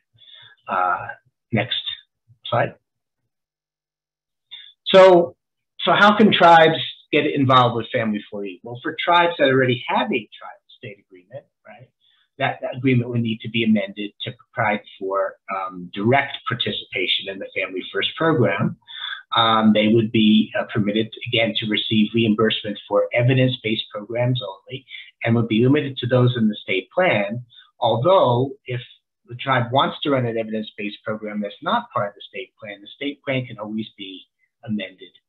That will require federal approval, but the amendment process hopefully will be much easier than the actual approval process has been for state Family First plans so far. Next slide. Okay, so how about tribes who aren't accessing Title IV-E directly? Well, one option potentially is Title IV-E. First, let me take a step back. Title IV-E requires states to negotiate IV-E agreements in good faith with tribes that want to request to access all or part of the program, right? So the state, one of your neighbors, Oregon, has indicated an interest in doing Family First agreements only with tribes. But so far, the Children's Bureau has not approved that approach.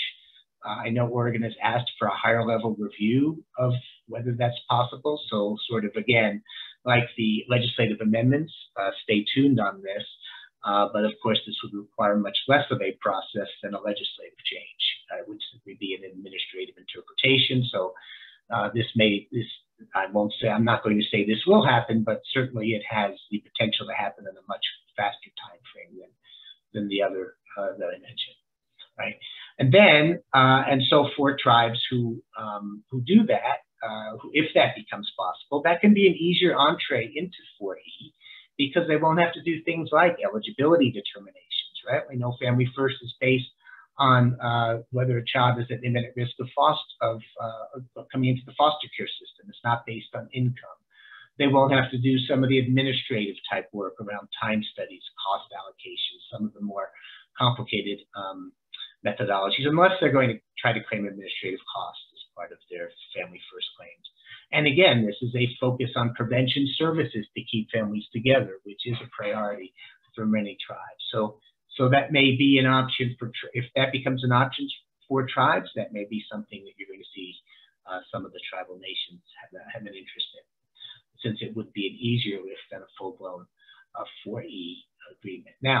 So now what can counties do? So now that's sort of an overview of sort of the tribal provisions in Family First and how they can be accessed. But what kinds of actions can counties take? And I would say must take, really. And that is, first of all, as you're developing your individual plans, consulting with tribes.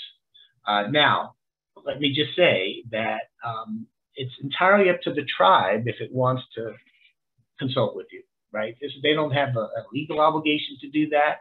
I think like a previous speaker was talking about in terms of CBOs, it certainly helps if they know that there's motivation to engage in this. Is it likely to lead to something that's going to be beneficial for their families? That's going to allow them to exercise their sovereign authority more effectively. I mean, you know, a tribe doesn't want to simply come and be a checkbox on a form somewhere.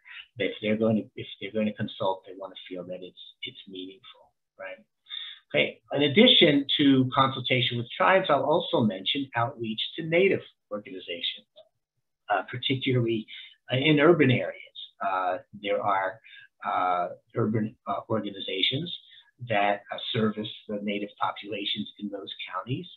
And there are also intertribal organizations like California Tribal Family Coalition. So those organizations can also be important partners for you, coming in probably through sort of more of a community-based organization type route, as opposed to this government-to-government relationship that we're talking about between tribes and counties. And I'll mention just, I know that, for instance, in Colorado, where I am, in Denver County, contracts with the Denver Indian Family Resource Center, not necessarily under Family First currently, but many of the programs that they do run, and services they provide to their families. I know at least one or two of them are evidence-based programs, and they could be provided pre-removal as opposed to post-removal, which is what they're contracting to do now. And so those organizations can be part of your community-based organization outreach. And then when we talk about working with tribes, not just sort of consulting and trying to get their input into your program, although that's important, right? But also there's the potential for agreements with tribes, government to government agreements, or service contracts with urban organizations. If a tribe is running an evidence-based program that may be work in their community, and I know Casey Family Programs has done a survey, and I can't remember if I put it in another slide, but if I did, I'll mention it again. But it has done sort of a survey of evidence-based programs that have been approved, and there are probably half a dozen or so that are being used by tribes or have been shown to be effective with Native communities. So if a tribe is running one of those, or an urban agency is, or maybe they want to run it, and they can run it in a more culturally effective way. Thank you, Kush. I wasn't sure if I put that slide in, so I appreciate you going to the next slide. So these are all programs that have been shown to be effective with American Indian children and or families, and or are being run by some tribes in some places, right? So these are programs where you might actually contract with an urban organization, or have a government to government agreement with the tribe that involves resources that are going to be passed through to that tribe.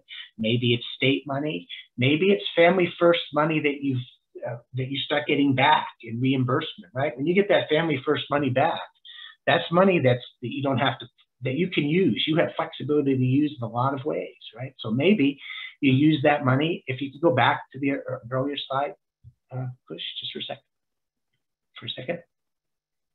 All right, so the second option, in addition to those evidence-based programs, is what if a tribe or an urban program wants to run a culturally-based program? And maybe it's not evidence-based, and so you say, well, we can't really fund this through Family First, but you're getting money back from Family First for programs you're running, and you're getting a pot of money, and that money can be used in any way you choose to use it. So one possible thing to do is to contract with tribes using that new pot of money, or maybe other state funds, to run those culturally based programs that they know work, that are appropriate for their communities, by using funds that are generated by Family First, but not Family First specific funds that you're getting reimbursement for those programs. So that's another thing to kind of think about here, is what would make this most valuable to the Native community? What would make this most valuable in terms of the tribes saying, yeah, I want to come forward, I want to be part of this, because I can see that it's going to be beneficial, because there are ways that we can actually get resources to service our families, in addition to helping identify through county systems or contractors programs that might benefit the tribal citizens. Next slide. Okay, I think I showed you this. You can see that these are obviously approved programs. Those asterisks, with 3 asterisks, that means well supported, and 2 asterisks is supported, and 1 asterisk is a promising program. I will point out particularly Family Spirit is the only one of these programs that is specifically culturally based, a Native culturally based program. Next slide. Okay, so keep in mind in interacting with tribal nations that tribal capacity varies greatly. You have tribes that have large tribal child welfare and legal departments, and you have tribes that might only have a few employees in their whole for their whole tribe, and you have a variety of populations. I know California tends to have smaller populations in general. They don't have large populations like the Navajo Nation, but the tribes that you have do vary in size as well, from thousands and thousands of people to maybe just 100 or 200. So, and again, I think when I looked at California maps, the majority of counties in the state have at least one federally recognized tribe within the county. And if they don't, then they are probably an urban county and they have a tribal population within that county that may involve people from all over the country. For those of you who don't know, in the 1950s, there was a federal program called relocation. And so a lot of tribal people came from other parts of the country and moved into various cities, including cities in California. And so keep in mind, again, there are a variety of tribal cultures. It's not one size fits all. How can you what can you do to help with interaction? Well, I think some of the things that were said about CBOs, in some cases, tribes don't have resources. Some do, but many don't. Can you help pay for travel expenses, for example? Can you hold a meeting in a tribal venue? That would be another possible way to sort of encourage the tribe to be involved. And I will also say that the tribe needs to decide. You need to respect how the tribe wants to be involved, right? So I know there was a lot of discussion about this collaborative governance structure, right? Bringing everyone into the collaborative governance structure. Well, some tribes might prefer to participate within the structure, but others may say, no, we are sovereign. We don't want to be in that structure. That structure should be dealing with us as a separate entity, just like it deals with the state, right? Just like it might deal with another county, right? They're not just another stakeholder. They are another government that you are dealing with. And so so that the tribe may insist that that's the way it wants to interact. And so you need to know how the tribe feels about that. That will often be the case. But then again, you might also get one person at the tribe who says, I'm okay attending those governance meetings and just participating, recognizing that we still have this government-to-government relationship over here. So that's something that you can only find out by engaging with the tribe to see how they want to be involved, assuming that they do want to be involved. Next slide.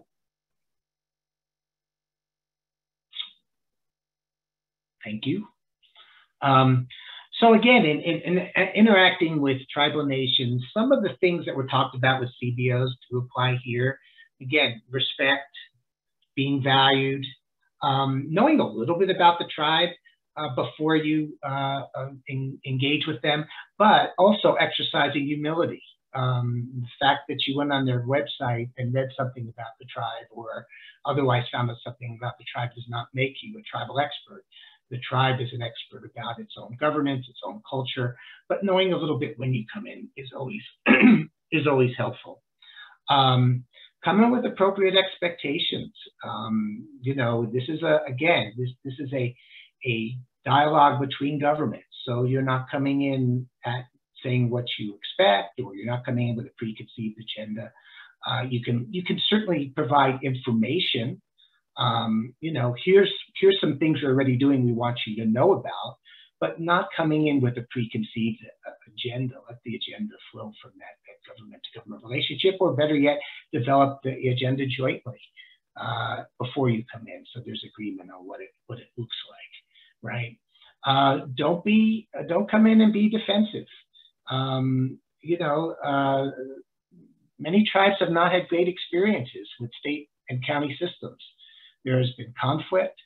They have felt that counties have not dealt with their children properly, have not dealt with the tribe properly. And so sometimes, the tribe may come in and be suspicious or not had a good experience in the past, but don't be defensive.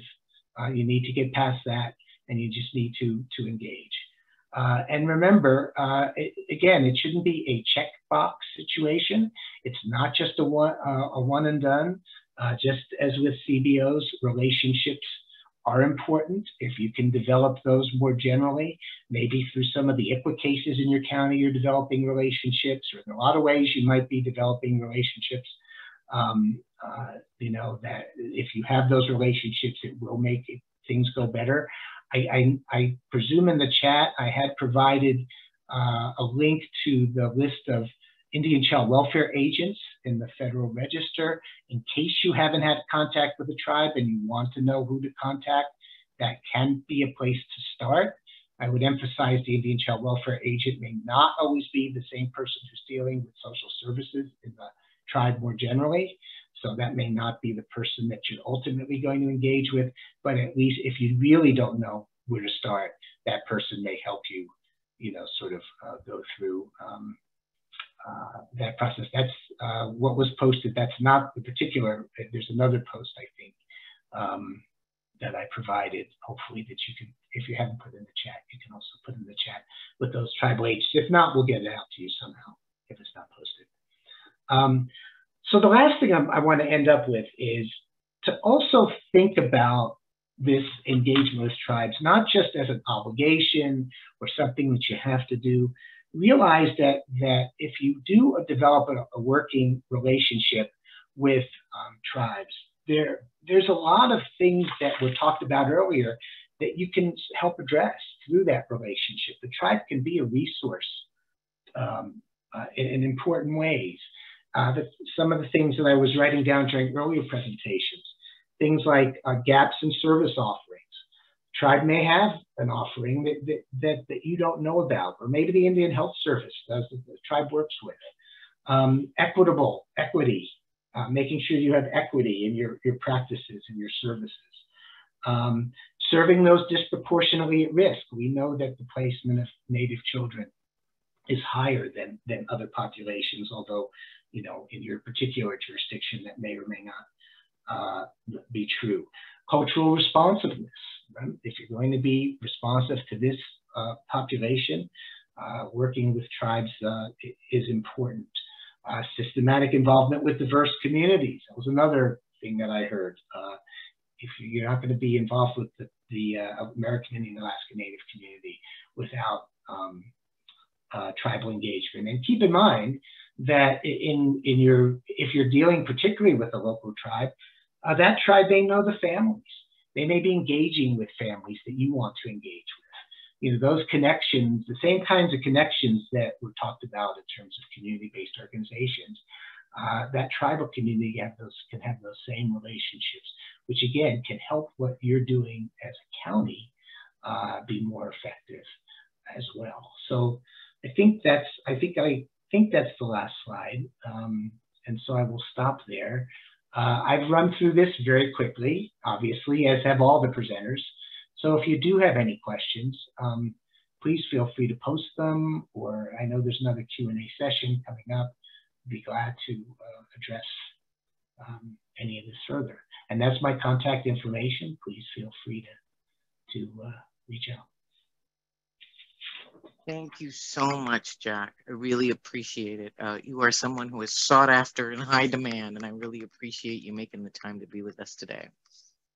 So with that, I'm going to stop sharing, and pretty soon here we're going to open it up for questions. We have a few minutes for those, and I've got some teed up. But before I go to that, I want you to hear from someone who you know well, who sits at a whole bunch of these governance body tables as a partner, as a funder, as a thought partner. And so Dana Blackwell, I want to just ask you if you've got anything for the audience. I mean, you do this so much, and you've been part of ones that work. You've been part of the ones that struggle. So what would you say to our listeners about what to keep in mind as they go about choosing and developing and chartering this governance body that's going to oversee prevention? Well, the good news is that I'm not going to say anything different than anybody on the panel has already raised, right? The bodies that are successful are those that have clarity of purpose. What is the goal of this particular group? And I'll use some examples. So David and Kathy co-chair the Prevention Early Intervention Committee for the Child Welfare Council. It is clear what we are doing. We are identifying prevention strategies. We are exploring the impact of those, and we are lifting them up in terms of recommendations for the Child Welfare Council. It is clear what we are doing. And that makes my participation on that subcommittee very clear. CASE is a national organization, and we understand what's happening, the prevention landscape nationally. I can bring resources to that committee to think about and sort of apply to the California context. Equity and diversity. So all the people who sit at the table have an equal voice of influence and decision making. So there is not one member of that body or any other successful body whose voice and influence and participation in decision making is less than or more than. There is equity across its members. And that there is a diversity of the people who are at the table, right? It is not just the government agencies. It is those people who will be impacted by service. It could be the diversity of government agencies, right? That there is not one perspective that is influencing any recommendation, any action, and we hope that there is diversity amongst the people in terms of race and ethnicity, especially because we want to impact disproportionality and improve equity. And a particular experience as a Black woman, as a Black person, is different than my Latinx friends. And so having diversity across who is sitting at that table is equally as important, as well as who they represent in terms of agency or community. Respect. Jack just brought up the issue of respect and value. And it goes to, you know, the diversity and equity, that each person brings a different experience, perspective, and expertise. It's important that those experiences, perspectives, and expertise are valued by the group, right? You can have people at the table, but not expressing sort of the value that experience, expertise, and perspective brings to the charge of that group. You know, you just want to make sure that you do that. And then relationship, right? When we're in, you know, Kathy made the point that she's not in relationship with ADAP. She's in relationship with the CEO of ADAP, right? And it's really important that, and David made this point too, that when we are together, we learn about each other, about our goals, and where there is shared and shared values and shared goals. And then we begin thinking about together how to achieve those goals together. And we can't get to change without being in relationship. And then I guess the last I would say is communication. I mean, there is communication amongst the members of the committee or the governing body, but there is also the need to communicate outward. If we are coming together for change, then we need to broadcast our thinking, our recommendations more broadly so we can influence transformation. And Ventura is just a very beautiful example of that when they took their ILT to the Board of Supervisors, right? There is a level of buy-in in Ventura County around their wellness program that would not have been achieved had they not gone to their Board of Supervisors. the road that they showed on one of those slides, or even the quilt, could not come together, and you couldn't travel that journey unless you're communicating out and bringing in. So they've brought in community, they've brought in their boards of supervisors. So their efforts, I am positive, will be much more successful. And so those would be the key takeaways that so when I'm part of a successful body, those things are in place. Thank you so much, Dana. Yep. So you know, I'm looking at the time, and it is for exactly this reason that we've adopted a format here in this learning series where we have the presentation, the more one-directional presentation, and then a couple weeks later we bring our speakers back to be a panel and to answer questions. And those questions are collected from the session itself, from the registration for the session, and from a form that you'll get after the session. And so what I'm going to do is, instead of trying to squeeze in 20 seconds of questions for each of our speakers, I'm going to close our session and do our wrap up, and invite you to register for the Q&A session. The questions that you've put in the Q&A box will be brought forward. We will have time to ask questions there, both in a large group and likely specifically to, you know, in small groups with our speakers who will then be panelists. And then we are working furiously to write down answers to the questions that, in addition to the ones answered out loud that we weren't able to answer, we want to release a written document that has answers to some of those questions as we've researched them with our panelists. So as the moderator, that's the executive decision I'm making. And I am going to turn it back over to our gracious hosts at Caltrin, who make us look very, very, very good during this learning series. Thank you. And thank you to all the panelists and all the speakers today on behalf of the attendees. We want to say thank you for your time